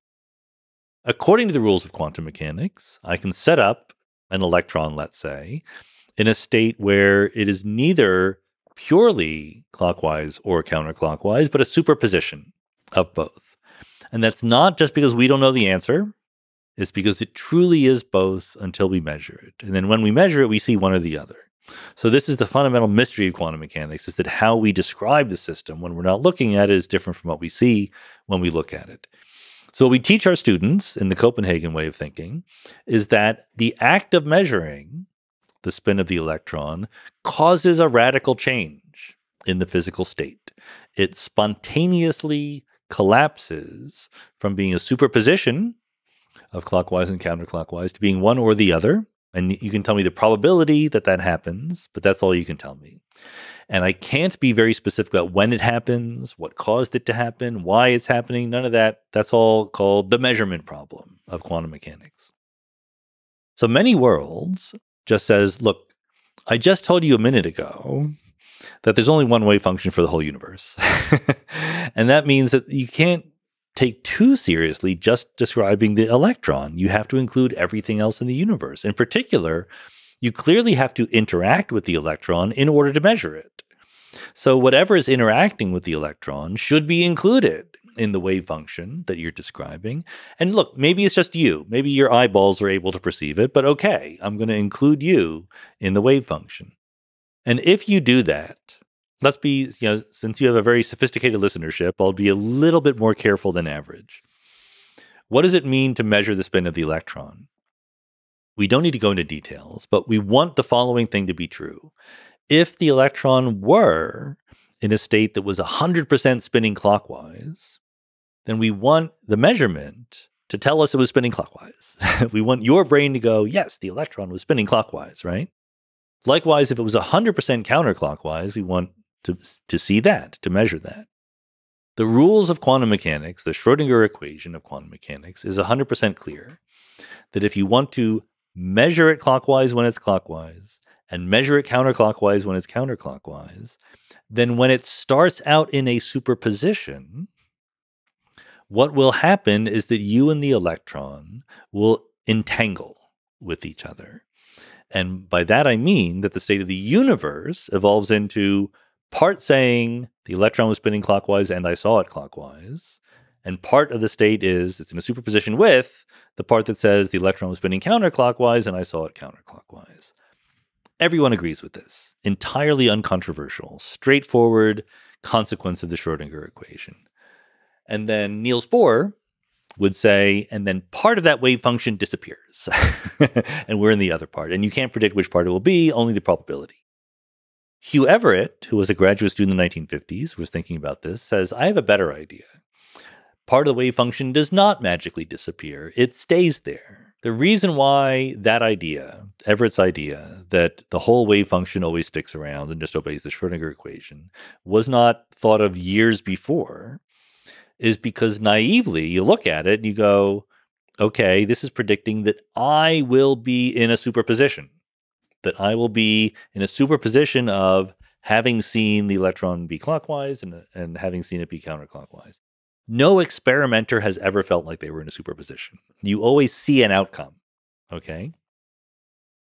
Everett's move, which was kind of genius, was to say, the problem is not the Schrodinger equation. The problem is you have misidentified yourself in the Schrodinger equation. You have said, oh, look, there's a person who saw counterclockwise. There's a person who saw clockwise. I should be that superposition of both. And Everett says, no, you're not. Because the part of the wave function in which the spin was clockwise, once that exists, it is completely unaffected by the part of the wave function that says the spin was counterclockwise. They are apart from each other. They are uninteracting. They have no influence. What happens in one part has no influence in the other part. So Everett says the simple resolution is to identify yourself as either the one who saw spin clockwise or the one who saw spin counterclockwise. There are now two people. Once you've done that experiment, the Schrodinger equation doesn't have to be messed with. All you have to do is locate yourself correctly in the wave function. That's many worlds. The number of worlds is very big. Very, very, very big. Where do those worlds fit? Where do they go? The short answer is the worlds don't exist in space. Space exists separately in each world. So, I mean, there's a technical answer to your question, which is Hilbert space, the space of all possible quantum mechanical states. But physically, we want to put these worlds somewhere. That's just a wrong intuition that we have. There is no such thing as the physical spatial location of the worlds because space is inside the worlds. One of the properties of this interpretation is that you can't travel from one world to the other. That's right. Which kind of makes you feel that they're existing separately. They are existing separately and simultaneously. Without locations in space. Without locations in space. How is it possible to visualize them existing without a location in space? The real answer to that, the honest answer, is the equations predict it. Yeah. If you can't visualize it, so much worse for you. The equations are crystal clear about what they're predicting. Is there a way to get to the closer to understanding and visualizing the weirdness of the implications of this? I don't think it's that hard. It wasn't that hard for me. I don't mind the idea that when I make a quantum mechanical measurement, there is later on in the universe multiple descendants of my present self who got different answers for that measurement. I can't interact with them. Hilbert space, the space of all quantum wave functions, was always big enough to include all of them. I'm going to worry about the parts of the universe I can observe. So let's put it this way. Many worlds comes about by taking the Schrodinger equation seriously. The Schrodinger equation was invented to fit the data, to fit the spectrum of different atoms and different, emission and absorption experiments. And it's perfectly legitimate to say, well, okay, you're taking the Schrodinger equation, you're extrapolating it, you're trusting it, believing it beyond what we can observe.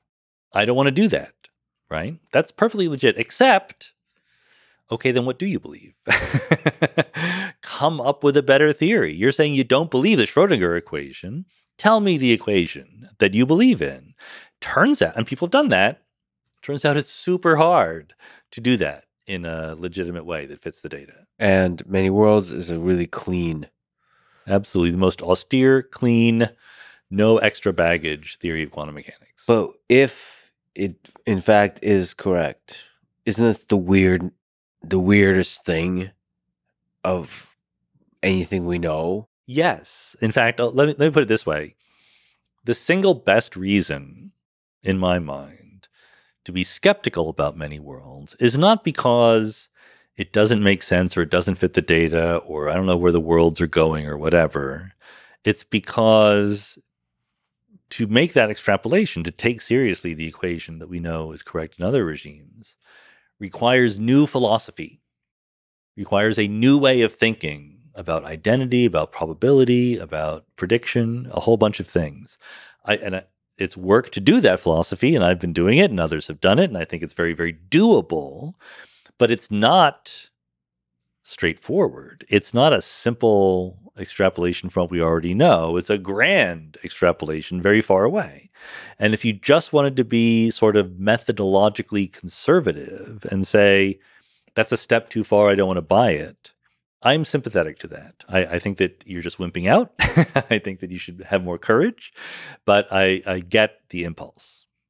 And there is, under many worlds, an era of time where if you rewind it back, there's going to be one initial state.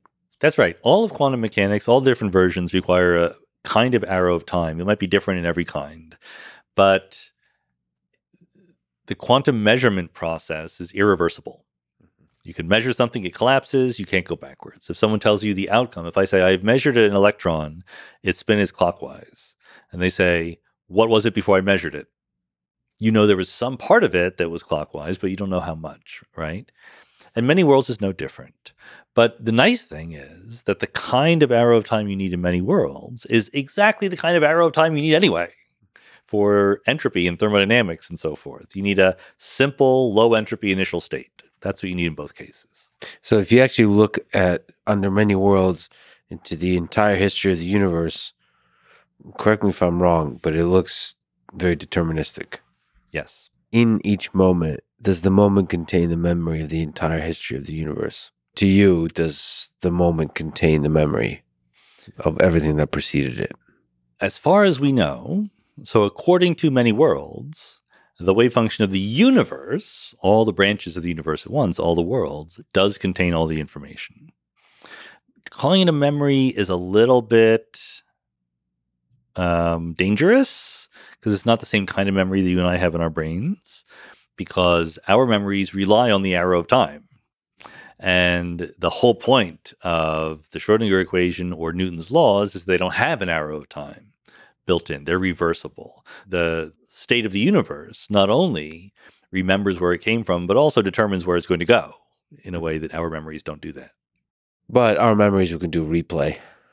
Can you do this? We can, but the act of forming a memory increases the entropy of the universe. It is an irreversible process also, right? You can walk on a beach and leave your footprints there. That's a record of your passing. It will eventually be erased by the ever-increasing entropy of the universe. Well, but you can imperfectly replay it. I guess, can we travel back in time imperfectly? It depends on the level of precision you're trying to ask that question. You know, the universe contains the information about where the universe was, but you and I don't. We're nowhere close. And it's computationally very costly to try to consult the universe. Well, it depends on, again, exactly what you're asking. Like, there are some simple questions, like what was the temperature of the universe 30 seconds after the Big Bang? We can answer that, right? That's kind of amazing that we can answer that to pretty high precision. But if you want to know where every atom was, then no. What to you is the Big Bang? Why did it happen? We have no idea. I think that's a super important question that I can imagine making progress on. But right now, I'm more or less maximally uncertain about what the answer is. You think black holes will help? No. Potentially? Not that much. Quantum gravity will help, and maybe black holes will help us figure out quantum gravity. So indirectly, yes. But we have the situation where general relativity, Einstein's theory, unambiguously predicts there was a singularity in the past. There was a moment of time when the universe had infinite curvature, infinite energy, infinite expansion rate, the whole bit. That's just a fancy way of saying the theory has broken down. And classical general relativity is not up to the task of saying what really happened at that moment. So it is completely possible there was, in some sense, a moment of time before which there were no other moments. And that would be the Big Bang. Even if it's not a classical general relativity kind of thing, even if quantum mechanics is involved, maybe that's what happened. It's also completely possible there was time before that, space and time, and they evolved into our hot Big Bang by some procedure that we don't really understand. And if time and space are emergent, then the before even starts getting real weird. Well, I think that if there is a first moment of time, that would be very good evidence, or that would fit hand in glove with the idea that time is emergent. If time is fundamental, then it tends to go forever because it's fundamental. Well, yeah. I mean, the general formulation of this question is what's outside of it? Well, what's outside of our universe? So in time and in space. I know it's a pothead question, Sean. I understand. I apologize. Look, that's my life. My life is asking pothead questions. Okay. Some of them, the answer is that's not the right way to think about it. Okay. But is it possible to think at all about what's outside our universe? It's absolutely legit to ask questions, but you have to be comfortable with the possibility that the answer is there's no such thing as outside our universe. That's absolutely on the table. In fact, that is the simplest most likely to be correct answer that we know of. But it's the only thing in the universe that wouldn't have an outside. If the universe is the totality of everything, it would not have an outside. That's so weird to think that there's not an outside. We want there to be. We want there to be sort of a creative force that led to this. And an outside, like this is our town, and then there's a bigger world, and there's always a bigger world. And because that is our experience. That's the world we grew up in, right? The universe doesn't need to obey those rules. Such a weird thing. When I was a kid, that used to keep me up at night. Like, what if the universe had not existed? Right. And it feels like a lot of pressure that if this is the only universe, and we're here, one of the few intelligent civilizations, maybe the only one. It's the old theories that we're the center of everything. You just feel suspicious.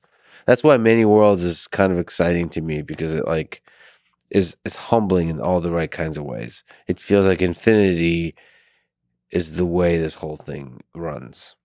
There's one pitfall that I'll just mention, because there's a move that is made in these theoretical edges of cosmology that I think is a little bit mistaken, which is to say, I'm going to think about the universe on the basis of imagining that I am a typical observer.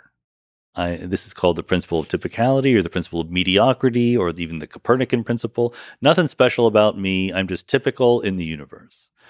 But then you draw some conclusions from this, and what you end up realizing is you've been hilariously presumptuous, because by saying I'm a typical observer in the universe, you're saying typical observers in the universe are like me. And that is completely unjustified by anything. So I'm not telling you what the right way to do it is, but these kinds of questions that are not quite grounded in experimental verification or falsification are ones you have to be very careful about. That to me is one of the most interesting questions. There's different ways to approach it, but like, what's outside of this? How did the Big Bang start? How do we get something from nothing? That's always the thing you're sneaking up to. When you're studying all of these questions, you're always sneaking. That's where the black hole and the unifying, getting quantum gravity, all this kind of stuff. You're always sneaking up to that question. Where did all of this come from? So, and I think that's probably an answerable question. Right? No.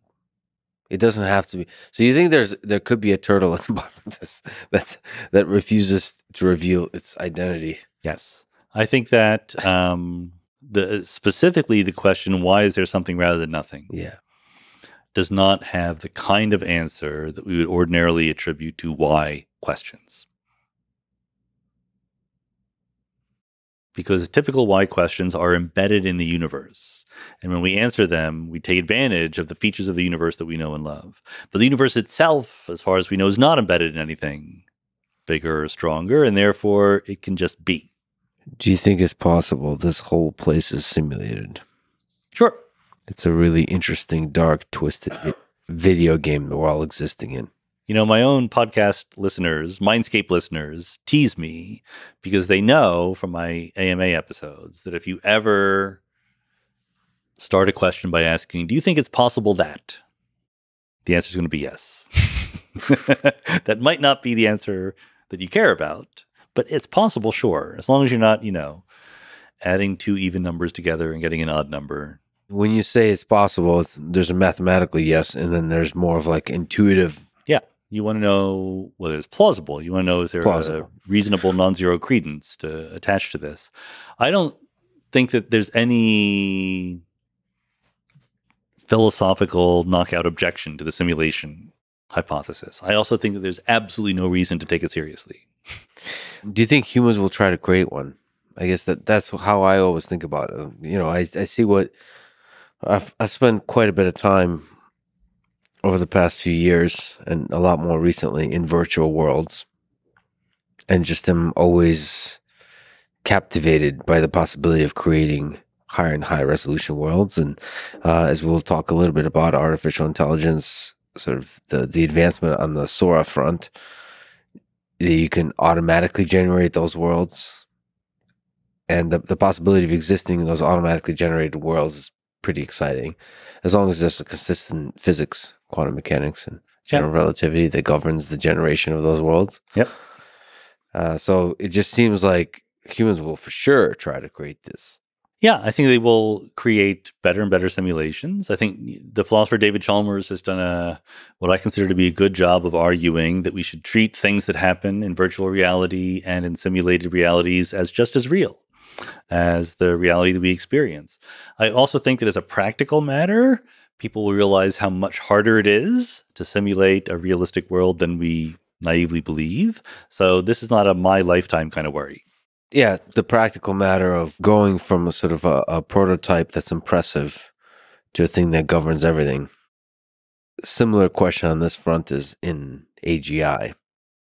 Yeah, you've said that we're very far away from AGI. I want to eliminate the phrase AGI. So basically, when you're analyzing large language models and seeing how far are they from whatever AGI is, and we can talk about different notions of intelligence, that we're not as close as kind of some people in public view are talking about. So what's your intuition behind that? My intuition is basically that artificial intelligence is different than human intelligence.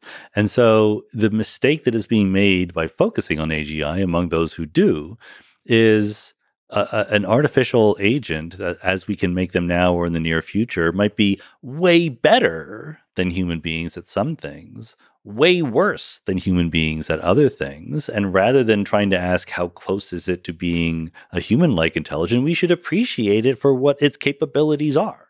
And that will both be more accurate and help us put it to work and protect us from the dangers better, rather than always anthropomorphizing it.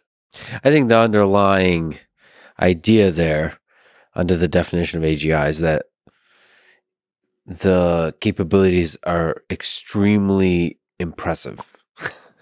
That's not a precise statement, but meaning... No, I get that. I completely agree. And then the underlying question, where a lot of the debate is how impressive is it?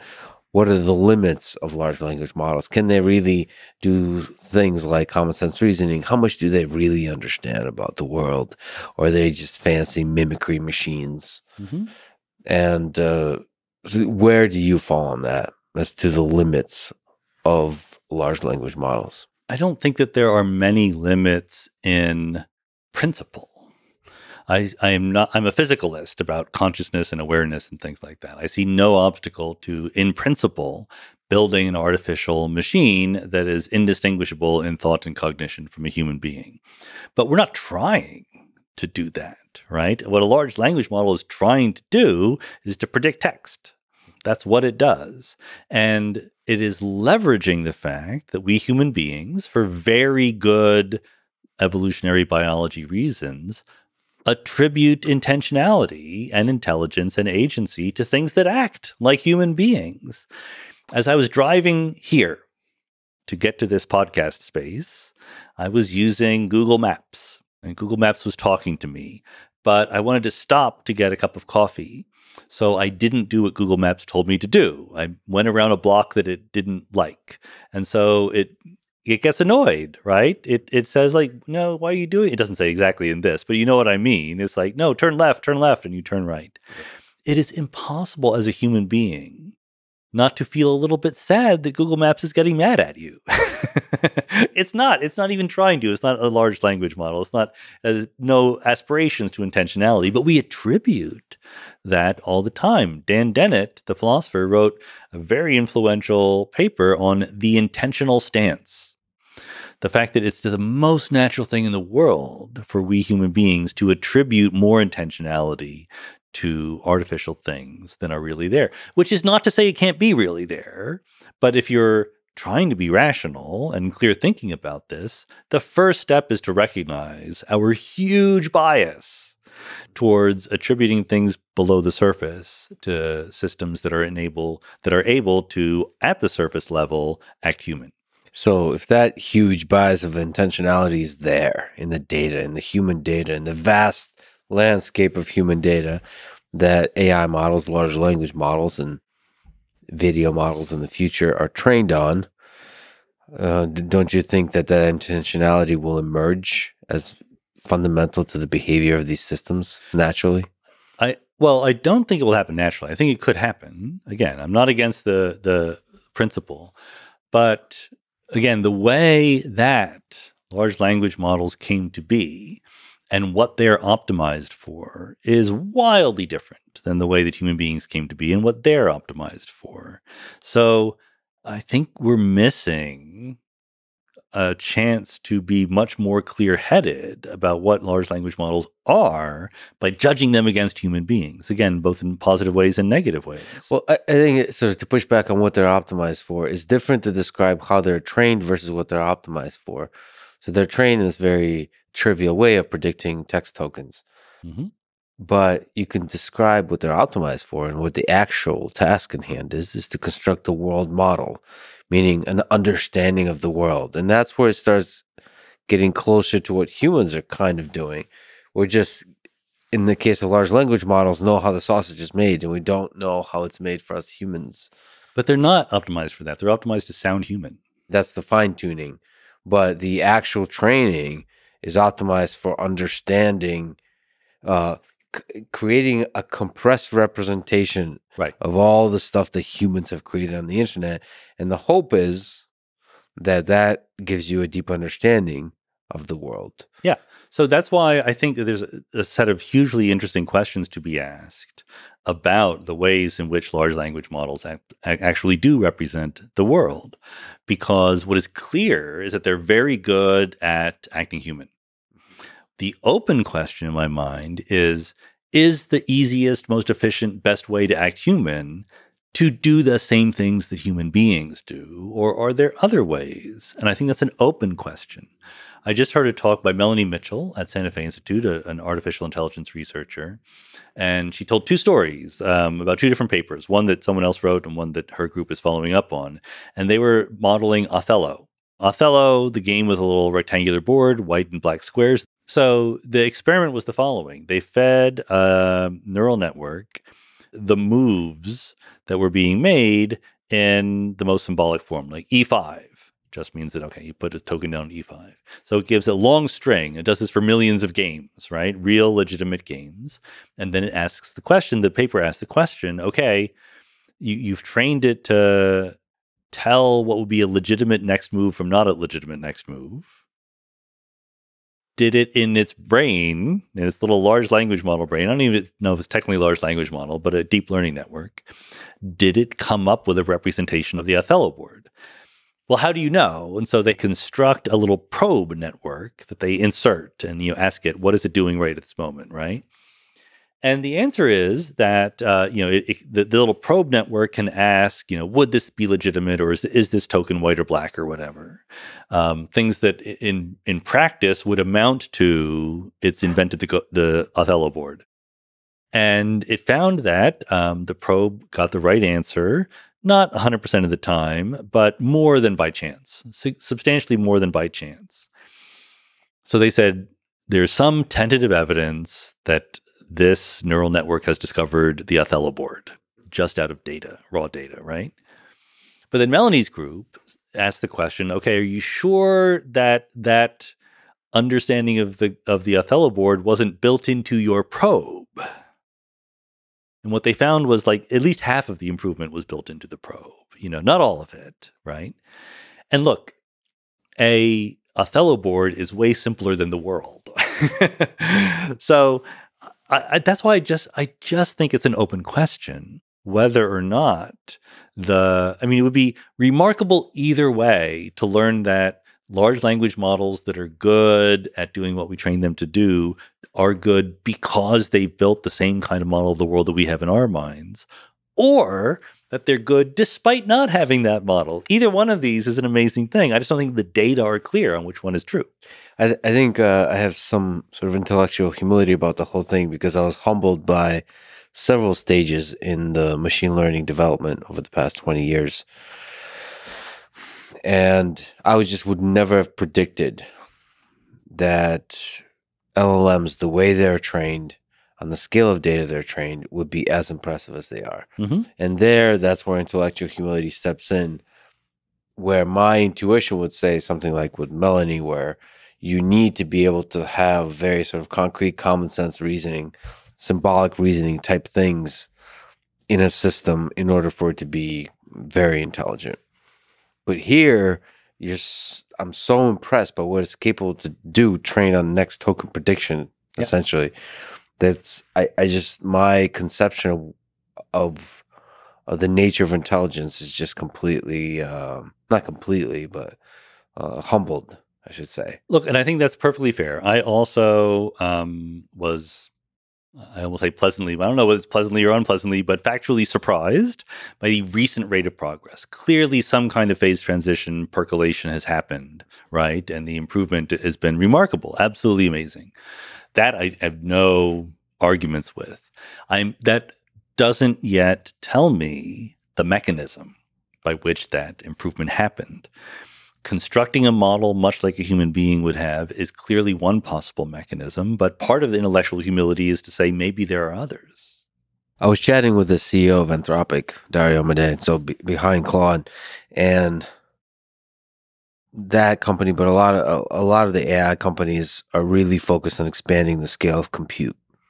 Sort of, if we assume that AI is not data limited, but is compute limited, you can make the system much more intelligent by using more compute. So let me ask you, almost on the physics level, do you think physics can help expand the scale of compute and maybe the scale of energy required to make that compute happen?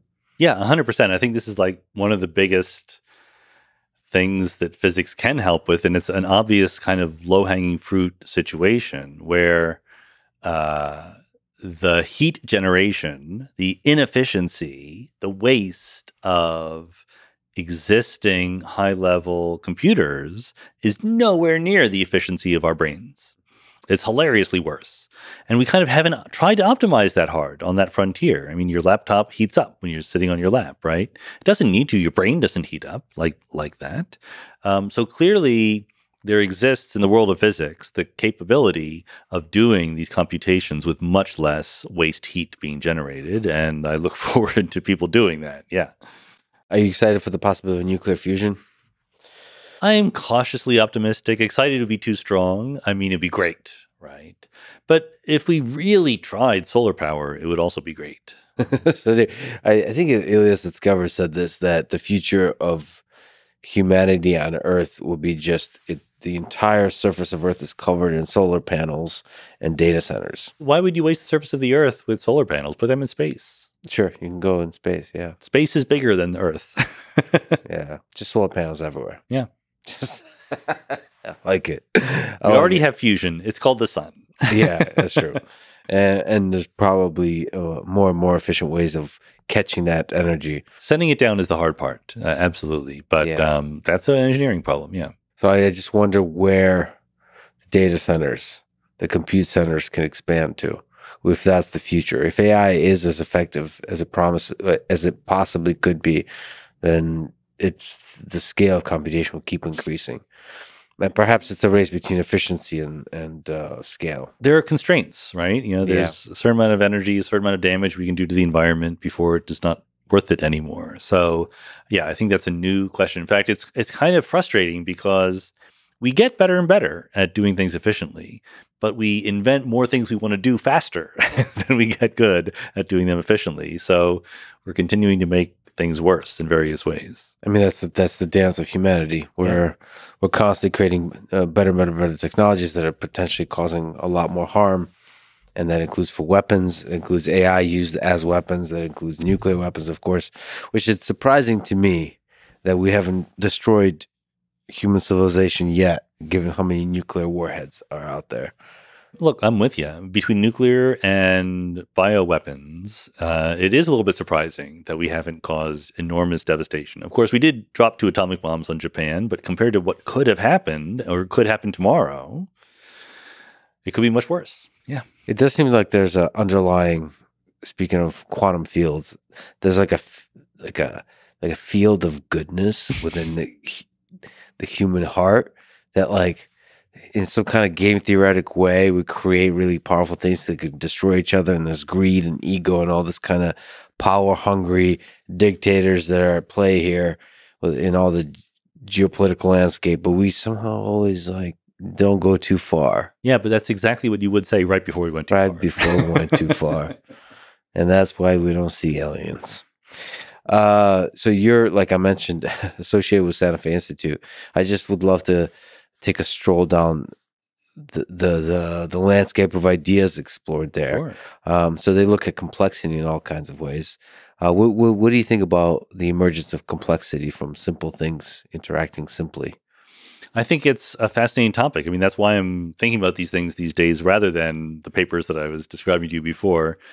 All of those papers I described to you before are guesses. Like, what if the laws of physics are different in the following way? And then you can work out the consequences.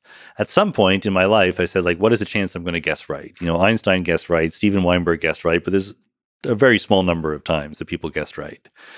Whereas with this emergence of complexity from simplicity, I really do think that we haven't understood the basics yet. I think we're still kind of pre-paradigmatic. There have been some spectacular discoveries. People like Jeffrey West at Santa Fe and others have really given us true insights into important systems, but still there's a lot of the basics I think are not understood. And so searching for the general principles is what I like to do. And I think it's absolutely possible that, to be a little bit more substantive than that, I think this is kind of a cliche. I think the key is information. And I think that what we see through the history of the universe as you go from simple to more and more complex is really subsystems of the universe figuring out how to use information to do whatever, to survive or to thrive or to reproduce. I mean, that's the sort of fuel, the leverage, the resource that we have for a while anyway, until the heat death. But that's where the complexity is really driven by. Yeah, but the mechanism of it, you mentioned Jeffrey West. What are interesting inklings of progress in this realm? And what are systems that interest you in terms of information? So, for me, just as a fan of complexity, just even looking at simple cellular automata is always just a fascinating way to illustrate the emergence of complexity. So for those of the listeners who don't know, viewers, cellular automata come from imagining a very simple configuration. For example, a set of ones and zeros along a line. And then you invent a rule that says, okay, I'm going to evolve this in time. And generally, the simplest ones start with just each block of 3 ones and zeros have a rule that they will deterministically go to either a 1 or a 0. And you can actually classify all the different possibilities, a small number of possible cellular automata of that form. And what was discovered by various people, including Stephen Wolfram, is some of these cellular automata have the feature that you start from almost nothing, like 0, 0, 0, 0, 1, 0, 0, 0, 0, and you let it rip, and it becomes wildly complex, okay? So this is very provocative, very interesting. It's also not how physics works at all, because as we said, physics conserves information. You can go forward or backwards. These cellular automata do not. They're not reversible in any sense. You've built in an arrow of time. You have a starting point, and then you evolve. So what I'm interested in is seeing how in the real world, with the real laws of physics and underlying reversibility, but macroscopic irreversibility from entropy in the arrow of time, et cetera, how does that lead to complexity? I think that that's an answerable question. I don't think that cellular automata are really helping us in that one. So what does the landscape of entropy in the universe look like, Sean? Well, entropy is hard to localize. It's a property of systems, not of parts of systems, right? Having said that, we can do approximate answers to the question. The answer is black holes are huge in entropy. Let's put it this way. The whole observable universe that we're in had a certain amount of entropy before stars and planets and black holes started to form. 10 to the 88th. I can even tell you the number, okay? The single black hole at the center of our galaxy has entropy, 10 to the 90. The single black hole at the center of our galaxy has more entropy than the whole universe used to have not too long ago. So most of the entropy in the universe today is in the form of black holes. Okay, that's fascinating, first of all. But second of all, if we take black holes away, what are the different interesting perturbations in entropy across space? Where do we Earthlings fit into that? The interesting thing to me is that if you start with a system that is isolated from the rest of the universe, and you start it at low entropy, there's almost a theorem that says if you're very, very, very low entropy, then the system looks pretty simple. Because there's low entropy means there's only a small number of ways that you can rearrange the parts to look like that. So if there's not that many ways, the answer is going to look simple.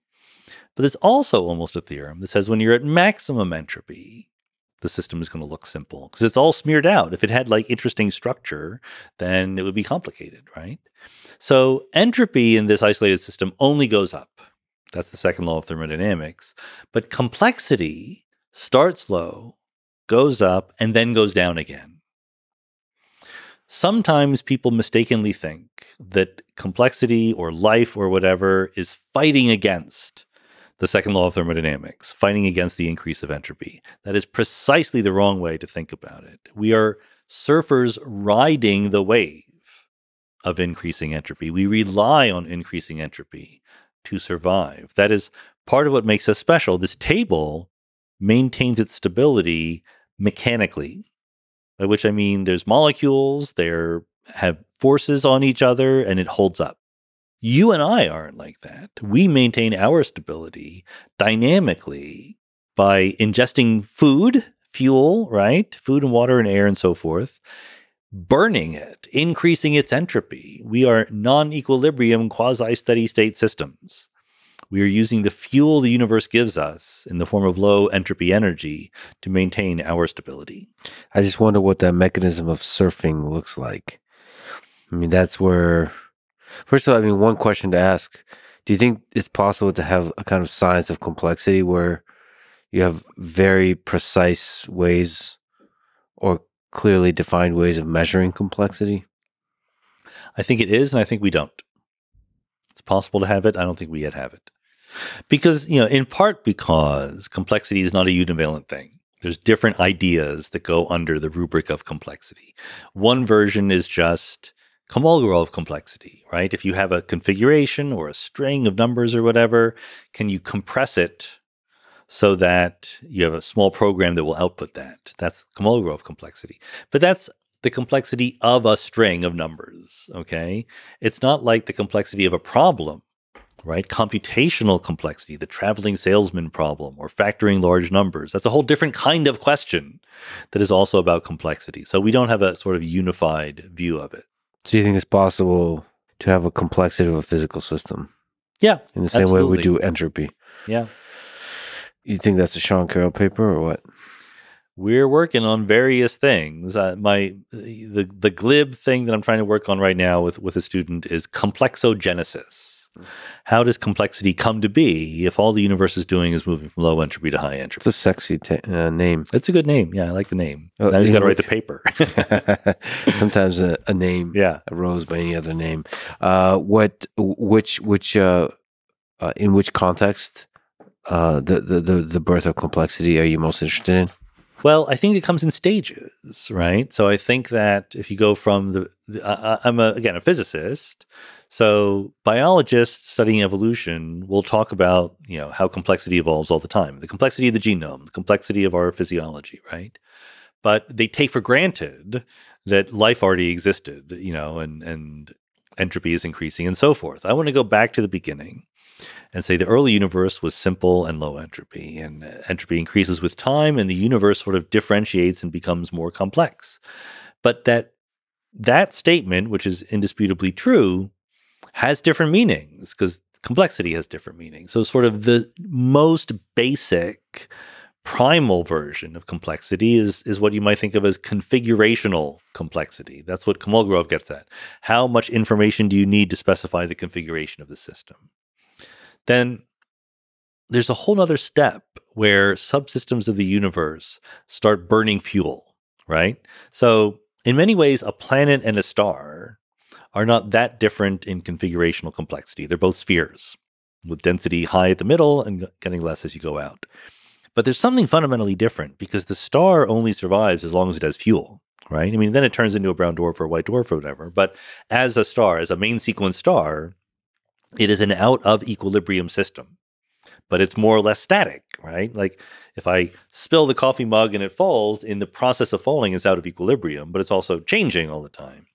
A specific kind of system is where it looks sort of macroscopically stationary, like a star, but underneath the hood, it's burning fuel to beat the band in order to maintain that stability. So as stars form, that's a different kind of complexity that comes to be. Then there's another kind of complexity that comes to be, roughly speaking, at the origin of life, because that's where you have information really being gathered and utilized by subsystems of the universe. And then arguably there's any number of stages past that. I mean, one of the most obvious ones to me is we talk about simulation theory, but you and I run simulations in our heads. They're just not that good, but we imagine different hypothetical futures, right? Bacteria don't do that. So that's the kind of information processing that is a form of complexity. And so I would like to understand all these stages and how they fit together. Yeah, imagination. Yeah. Mental time travel. Yeah, the things going on in my head when I'm imagining worlds are super compressed representations of those worlds, but to get to the essence of them, and maybe it's possible with non-human computing type devices to do those kinds of simulations in more and more compressed ways. There's an argument to be made that literally what separates human beings from other species on Earth is our ability to imagine counterfactual hypothetical futures. Yeah. I mean, that's one of the big features. I don't know if Everyone has their own favorite little feature, but that's why I said there's an argument to be made. I did a podcast episode on it with Adam Bully. It developed slowly. I did a different podcast. Sorry to keep mentioning podcast episodes I did, but Malcolm McIver, who is an engineer at Northwestern, has a theory about one of the major stages in evolution is when fish first climbed onto land. And of course, that is a major stage of evolution, but in particular, there's a cognitive shift. Because when you're a fish swimming under the water, the attenuation length of light in water is not that long. You can't see kilometers away. You can see meters away. And you're moving at meters per second. So all of the evolutionary optimization is make all of your decisions on a time scale of less than a second. When you see something new, you have to make a rapid fire decision what to do about it. As soon as you climb onto land, you can essentially see forever, right? You can see stars in the sky. So now a whole new mode of reasoning opens up where you see something far away, and rather than saying, lookup table, I see this, I react, you can say, okay, I see that thing. What if I did this? What if I did that? What if I did something different? And that's the birth of imagination eventually. You've been critical on panpsychism. Yes, you've noticed that, right? Can you make the case for panpsychism and against it? So panpsychism is the idea that consciousness permeates all matter. It's maybe it's the fundamental force or a physics of the fabric of the universe. Panpsychism, thought everywhere, consciousness everywhere, right? It's to a point of entertainment. The idea frustrates you, which sort of as a fan is wonderful to watch. And you've had great episodes with panpsychists on your podcast where you go at it. I had David Chalmers, who's one of the world's great philosophers, and he is panpsychism curious. Yeah, he doesn't commit to anything, but he's certainly willing to entertain it. Philip Goff, who I've had, and who's a great guy, but he is devoted to panpsychism. Mm-hmm. In fact, he is almost single-handedly responsible for the upsurge of interest in panpsychism in the popular imagination. And the argument for it is supposed to be that there is something fundamentally uncapturable about conscious awareness by physical behavior of atoms and molecules. So the panpsychist will say, look, you can tell me maybe someday through advances of neuroscience and what have you, exactly what happens in your brain and how that translates into thought and speech and action. What you can't tell me is what it is like to be me. You can't tell me what I am experiencing when I see something that is red or that I taste something that is sweet. You can tell me what neurons fire, but you can't tell me what I'm experiencing. That first person inner subjective experience is simply not capturable by physics. And therefore, this is an old argument, of course, but then the therefore is supposed to be, I need something that is not contained within physics to account for that. And I'm just going to call it mind. We don't know what it is yet. We're going to call it mind. And it has to be separate from physics. And then there's two ways to go. If you buy that much, you can either say, okay, I'm going to be a dualist. I'm going to believe that there's matter and mind and they are separate from each other and they are interacting somehow. Or that's a little bit complicated and sketchy as far as physics is going to go. So I'm going to believe in mind, but I'm going to put it prior to matter. I'm going to believe that mind comes first and that consciousness is the fundamental aspect of reality and everything else, including matter and physics, comes from it. That would be at least as simple as physics comes first, right? Now, the physicalist, such as myself, will say, I don't have any problem explaining what it's like to be you or what you experience when you see red. It's a certain way of talking about the atoms and the neurons, et cetera, that make up you.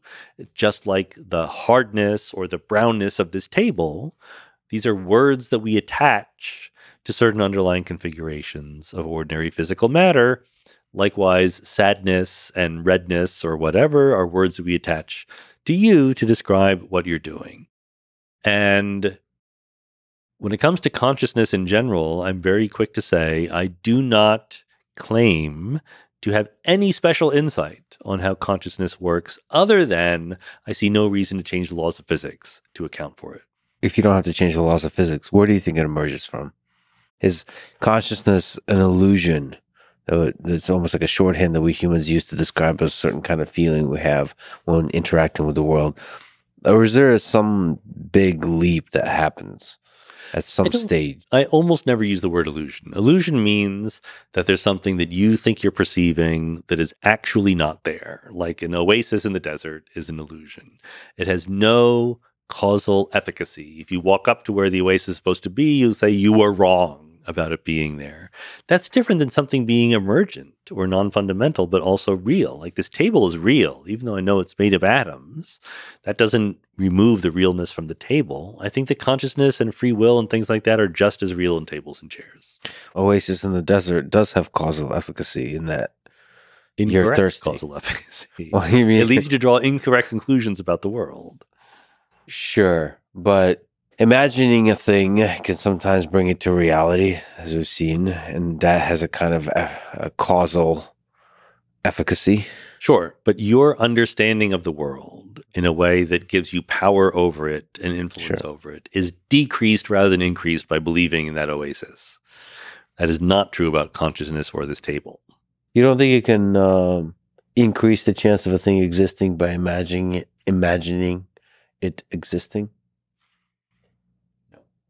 Unless you build it or make it. No, that's what I mean. Like imagining humans can fly. If you're the right brothers, than imagining that humans are flying. Right. In terms of counterfactuals in the future, absolutely, imagination is crucially important. But that's not an illusion. That's just a okay. So it's the possibility of the future versus what reality is. I mean, the future is a concept, so you can time is just a concept, so you can play with that. But yes, reality. So to you, for example, I love asking this. So Donald Hoffman thinks that the entirety of the conversation we've been having about space-time is an illusion. Is it possible for you to steelman the case for that? Can you make the case for and against reality, as I think he writes, that the laws of physics as we know them with space-time is a kind of interface to a much deeper thing that we don't at all understand, and that we're fooling ourselves by constructing this world? Well, I think there's like part of that idea that is perfectly respectable and part of it that is perfectly nonsensical. And I'm not even going to try to steelman the nonsensical part. The real part to me is what is called structural realism. So we don't know what the world is. at a deep fundamental level, right? Let's put ourselves in the minds of people living 200 years ago. Like they didn't know about quantum mechanics. They didn't know about relativity. That doesn't mean they were wrong about the universe that they understood. They had Newton's laws, right? They could predict what time the sun was going to rise perfectly well.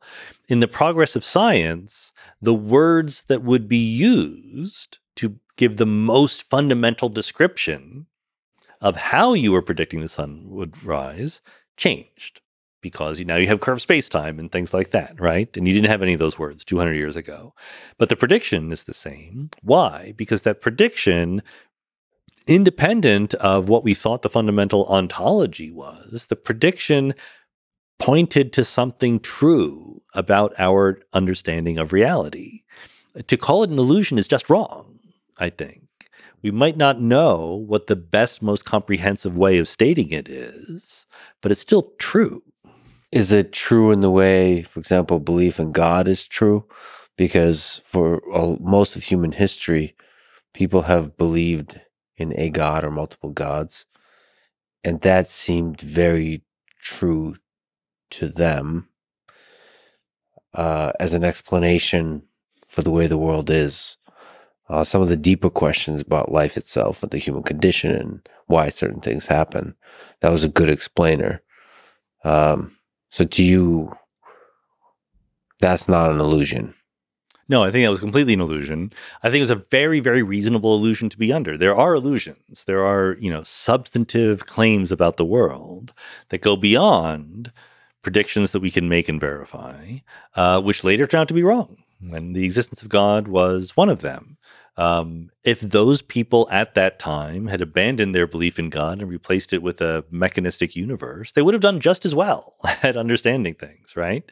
Again, because there's so many things they didn't understand, it was very reasonable for them to have that belief. It wasn't that they were dummies or anything like that. But that is, as we understand the universe better and better, some things stick with us, some things get replaced.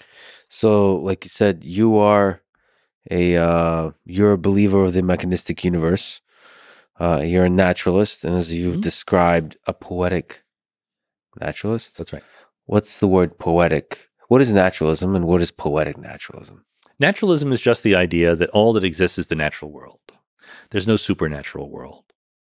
You can have arguments about what that means, but I would claim that the argument should be about what the word supernatural means, not the word natural. The natural world is the world that we learn about by doing science. The poetic part means that you shouldn't be too, I want to say, fundamentalist about what the natural world is. As we went from Newtonian space-time to Einsteinian space-time, something is maintained there. There is a different story that we can tell about the world. And that story in the Newtonian regime, if you want to fly a rocket to the moon, you don't use general relativity. You use Newtonian mechanics. That story works perfectly well. The poetic aspect of the story is that there are many ways of talking about the natural world. And as long as those ways latch on to something real and causally efficacious about the functioning of the world, then we attribute some reality and truth to them. So the poetic really looks at the let's say the pothead questions at the edge of science. Is more open to them. It's doing double duty a little bit, so that's why it's confusing. The more obvious respectable duty it's doing is that tables are real. Even though you know that it's really a quantum field theory wave function, right? Tables are still real. They're a different way of talking about the underlying deeper reality of it. The other duty it's doing is that we move beyond purely descriptive vocabularies for discussing the universe onto normative and prescriptive and judgmental ways of talking about the universe. This painting is beautiful, that one is ugly. This action is morally right, that one is morally wrong. These are also ways of talking about the universe. They are not fixed by the phenomena. They are not determined by our observations. They cannot be ruled out by a crucial experiment. But they're still valid. They might not be universal. They might be subjective, but they're not arbitrary. And they do have a role in describing how the world works.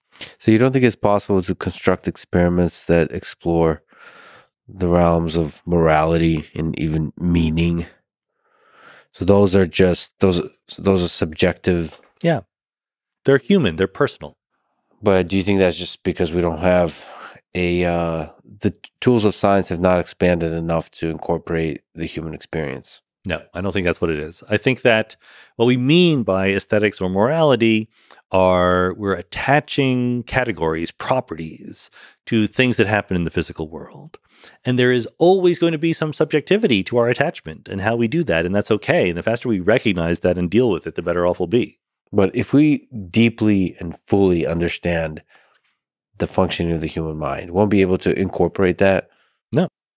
That will absolutely be helpful in explaining why certain people have certain moral beliefs. It won't justify those beliefs as right or wrong. Do you think it's possible to have a kind of general relativity, but that includes the observer effect where the human mind is the observer? Sure. So sort of like how we morph, in the same way gravity morphs space-time, how does the human mind morph reality and have a very thorough theory of how that morphing actually happens? That's a very pothead question, Lex, but that's okay. But don't you think it's possible? But the answer is yes. I think that there's no, Right. I think that we're part of the physical world and the natural world. Physicalism would have been just as good a word to use as naturalism, maybe even a more accurate word, but it's a little bit more off-putting. So I did want a snappier, more attractive label than physicalism. Are there limits to science? Sure. We just talked about one, right? Science can't tell you right from wrong. You need science to implement your ideas about right and wrong. If you are functioning on the basis of an incorrect view of how the world works, you might very well think you're doing right, but actually be doing wrong. But all the science in the world won't tell you which action is right and which action is wrong. You know, dictators and people in power will sometimes use science as an authority to convince you what's right and wrong. Studying Nazi science is fascinating. Yeah. But there's an instrumentalist view here. You have to first decide what your goals are, and then science can help you achieve those goals. If your goals are horrible, science has no problem helping you achieve them. Science is happy to help out. Let me ask you about the method behind the madness on several aspects of your life. So you mentioned your approach to writing for research and writing popular books. How do you find the time of the day? Like, what's a day in the life of Sean Carroll looks like? How I find the time on. So you don't have a thing where in the morning you're like, you try to fight for 2 hours somewhere? I don't. I'm really terrible at that. You know, my strategy for finding time is just to ignore interruptions and emails. But it's a different time every day. Some days it never happens. Some weeks it never happens. You're able to pull it off because you're extremely prolific. So like you're able to have days where you don't write. Oh my God, and still write the next day. Right. Oh wow, that's a rare thing, right? A lot of prolific writers will carve out 2 hours because otherwise it just disappears. Right. No, I get that. Yeah, I do. And yeah, it's just like everyone is, has their foibles or whatever. So I'm not able to do that. Therefore, I have to just figure it out on the fly. And what's the actual process look like when you're writing popular stuff? You get behind a computer? Yeah, get behind a computer. And my way of doing it, so my wife, Jennifer, is a science writer, but it's interesting because our techniques are entirely different. She will think about something, but then she'll free write. She'll just sit at a computer and write. Like, I think this. And then that will be vastly compressed, edited, and rewritten or whatever until the final thing happens. I will just sit there silently thinking for a very long time, and then I will write what is almost the final draft. So a lot of it happens. There might be some scribbles for an outline or something like that, but a lot of it is in my brain before it's on the page. So that's the case for the biggest ideas in the universe, the quanta book and the space-time motion book? Yeah, Quanta and Fields, which is actually mostly about quantum field theory and particle physics. That's coming out in May, and that is I'm letting people in on things that no other book lets them in on. So I hope it's worth it. It's a challenge because there's a lot of equations. I mean, you did the same thing with space-time motion. You did something quite interesting, which is like you made the equation the centerpiece of a book. Right. There's a lot of equations. Book 2 is goes further in those directions than book 1 did. So it's more cool stuff. It's also more mind-bendy. It's more of a challenge. Book 3 that I'm writing right now is called Complexity and Emergence. Oh, wow. And that'll be the final part of the trilogy. Oh, that's fascinating. So there's a lot of probably ideas that are there. I mean, that's a real cutting edge. Well, but I'm not trying to be cutting edge. In other words, I'm not trying to speculate in these books. Obviously, in other books, I've been very free about speculating, but the point of these books is to say things that 500 years from now will still be true. And so there are some things we know about complexity and emergence, and I want to focus on those. And I will mention, I'm happy to say, this is something that needs to be speculated about, but I won't pretend to be telling you what one is the right one. You somehow found the balance between the rigor of mathematics and still accessible, which is interesting. I try. I mean, look, these 3 books, the Biggest Ideas books, are absolutely an experiment. They're going to appeal to a smaller audience than other books will. But that audience should love them. Like my 16-year-old self would have been so happy to get these books. I can't tell you. Yeah, in terms of looking back in history, those are books, the trilogy would be truly special in that way. Worked for Lord of the Rings, so I figured, why not me? You and Tolkien are just different styles, different topics. Same ultimate reality. Like we mentioned, Mindscape podcast. I love it. You interview a huge variety of experts from all kinds of fields. So just several questions I want to ask. How do you prepare? How do you prepare to have a good conversation? How do you prepare in a way that satisfies, makes your own curious mind happy? All that kind of stuff. Yeah, no, these are great questions. And I've sort of struggled and changed my techniques over the years. It's over 5-year-old podcast. It might be approaching 6 years old now. I started out over preparing when I first started. Like I had a journey that I was going to go down. Many of the people I talked to are academics or, thinkers who write books. So they have a story to tell. I could just say, okay, give me your lecture. And then an hour later, stop, right? So the mistake is to sort of anticipate what the lecture would be and to ask the leading questions that would pull it out of them.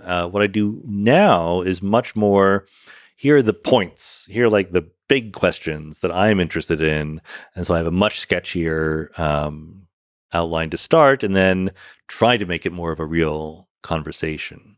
I'm helped by the fact that it is not my day job. So I strictly limit myself to 1 day of my life per podcast episode on average. Some days take more. And that includes not just doing the research, but inviting the guest, recording it, editing it, publishing it. So I need to be very, very efficient at that. Yeah.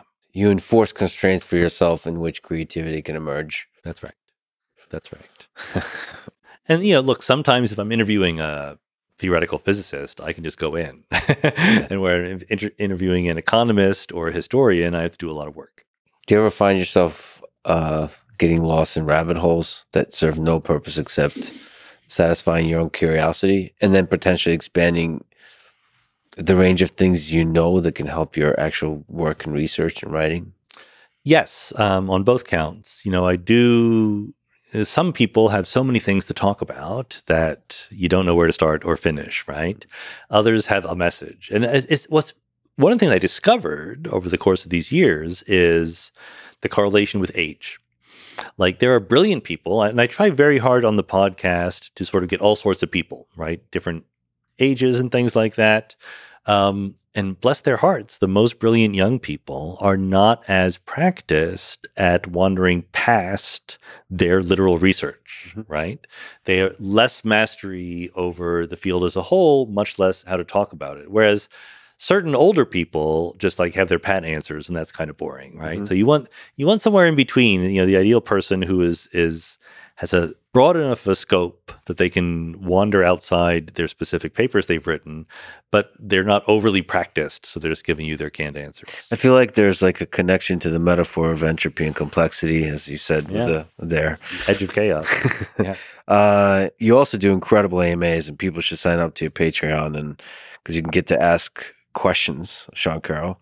Well, for several hours, you just answer in fascinating ways some really interesting questions. Is there something you could say about the process of finding the answers to those? That's a great one. Again, it's evolved over time. So the Ask Me Anything episodes were first, when I started doing them, they were only for Patreon subscribers to both listen to and to ask the questions. But then I actually asked my Patreon subscribers, would you like me to release them publicly? And they overwhelmingly voted yes. So I do that. So the Patreon supporters ask the questions. Everyone can listen. And also at some point, I really used to try to answer every question, but now there's just too many. So I have to pick, and that's fraught with peril. And my personal standard for picking questions to answer is, what are the ones I think I have interesting answers to give for, right? So that both means if it's kind of the same old question about special relativity that I've gotten 100 times before, I'm not going to answer it, because you can just Google that. It's easier. There are some, very clear attempts to ask an interesting question that honestly just I don't have an answer to. Like, I read this science fiction novel. What do you think about it? I'm like, well, I haven't read it, so I can't help you there. What's your favorite color?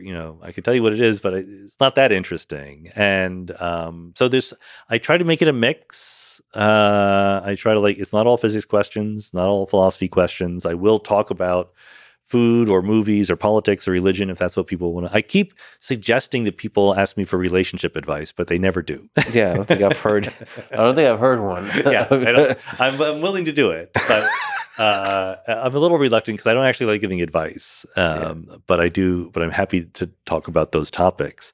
I want to give several hours of talking, and I want to try to say things that I haven't said before and keep it interesting, keep it rolling. If you don't like this question, wait for the next one. What are some of the harder questions you've gotten? Do you remember? What kinds of questions are difficult for you?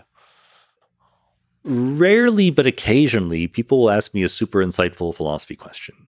Like, I hadn't thought of things in exactly that way. And I try to be, I try to recognize that a lot of times it's the opposite, where it's like, okay, you're clearly confused, and I'm going to try to explain how the question you should have asked. Oh, I love those. Yeah, why that's the wrong question or that kind of stuff. Right. That's great. Right. That's great. But the hard questions, I don't know. Like, I don't actually answer personal questions very much. Like, the most personal I will get are questions like, "What do you think of Baltimore?" Right? That much I can talk about. Or, "How are your cats doing?" Happy to talk about the cats in infinite detail. But very personal questions I don't get into. But you even touch politics and stuff like this. Yeah, no, very happy to talk about politics. I try to be clear on, what is professional expertise, what is just me babbling, what is my level of credence in different things, where you're allowed to disagree, whether if you disagree, you're just wrong. And people can disagree with that also. But I do think, and I'm happy to go out on a limb a little bit. I'm happy to say, look, I don't know, but here's my guess, right? I just did a whole solo podcast, which was exactly that. And, it's interesting. Like, some people are like, oh, this was great. And there's a whole bunch of people like, why are you talking about this thing that you are not the world's expert in? So, Well, I love the actual dance between humility and having a strong opinion on stuff, which is it's a fascinating dance to pull off. And I guess the way to do that is to just expand into all kinds of topics and play with ideas and then change your mind and all that kind of stuff. Yeah, it's interesting because when people react against you by saying you are being arrogant about this, 99.999% of the time, all they mean is I disagree. Yeah, that's all they really mean, right? Yeah. Like at a very basic level, like people will accuse atheists of being arrogant, and I'm like, you think God exists and loves you, and you're telling me that I'm arrogant? I think that all of this is to say, just advice. When you disagree with somebody, try to specify the substantive disagreement. Try not to psychologize them, right? Trying to say, oh, you're saying this because of this. Maybe it's true. Maybe you're right. But if you had an actual response to what they were saying, that would be much more interesting. Yeah, I wonder why it's difficult for people to say or to imply, I respect you, I like you, but I disagree on this. And here's why I disagree. Like, I wonder why they go to this place of like, well, you're an idiot, or you're egotistical, or you're confused, or you're naive, or you're, all the kinds of words, as opposed to like, I respect you as a fellow human being exploring the world of mysteries all around us, and I disagree. I will complicate the question even more because there's some people I don't respect or like. And I once wrote a blog post. I think it was called The Grid of Disputation. And I had a 2x2 grid, and it's, are you someone I agree with or disagree with? Are you someone who I respect or don't? Right? And all four quadrants are very populated. And so what that means is there are people who I like and I disagree with. And there are people who agree with me and I have no respect for at all. The embarrassing allies quadrant, that was everyone's favorite. So, and I just think being honest, right? Like trying to be honest about where people are. But if you actually want to move a conversation forward, forget about whether you like or don't like somebody. Explain the disagreement, explain the agreement. But you're absolutely right. I completely agree. Like as a society, we are not very good at disagreeing. We instantly go to the insults. Yeah, and I mean, even on a deeper level, I think at some deep level, I respect and love the humanity in the other person. Yep. You said that general relativity is the most beautiful theory ever? So far. What do you find beautiful about it? Let's put it this way. When I teach courses, there's no more satisfying subject to teach than general relativity. And the reason why is because it starts from very clear, precisely articulated assumptions, and it goes so far, right? And, when I give my talk, you can find it online. I'm probably not going to give it again. The book, one of the biggest ideas, talk, right, was building up from, you don't know any math or physics. An hour later, you know Einstein's equation for general relativity.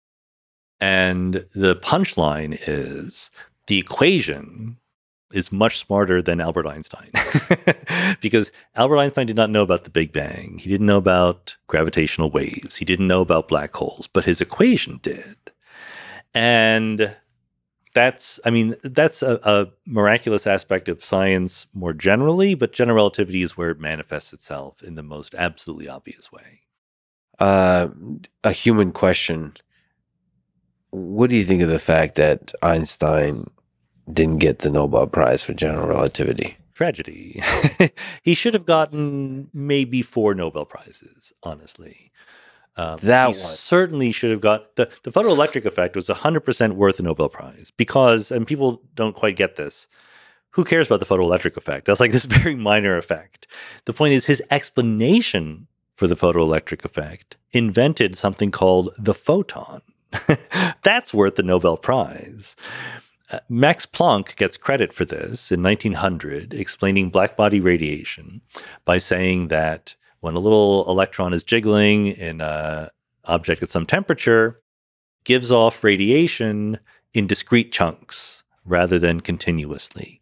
He didn't quite say that's because radiation is discrete chunks, right? It's like having a coffee maker that makes 1 cup of coffee at a time. It doesn't mean that liquid comes in 1 cup quanta, right? It's just that you are dispensing it like that. It was Einstein in 1905 who said light is quanta, and that was a radical thing. So that clearly, that was not a mistake. But also special relativity clearly deserved the Nobel Prize, and general relativity clearly deserved the Nobel Prize. Not only were they brilliant, but they were experimentally verified, like everything you want. So separately, you think? Yeah, absolutely. Oh, humans. Yeah.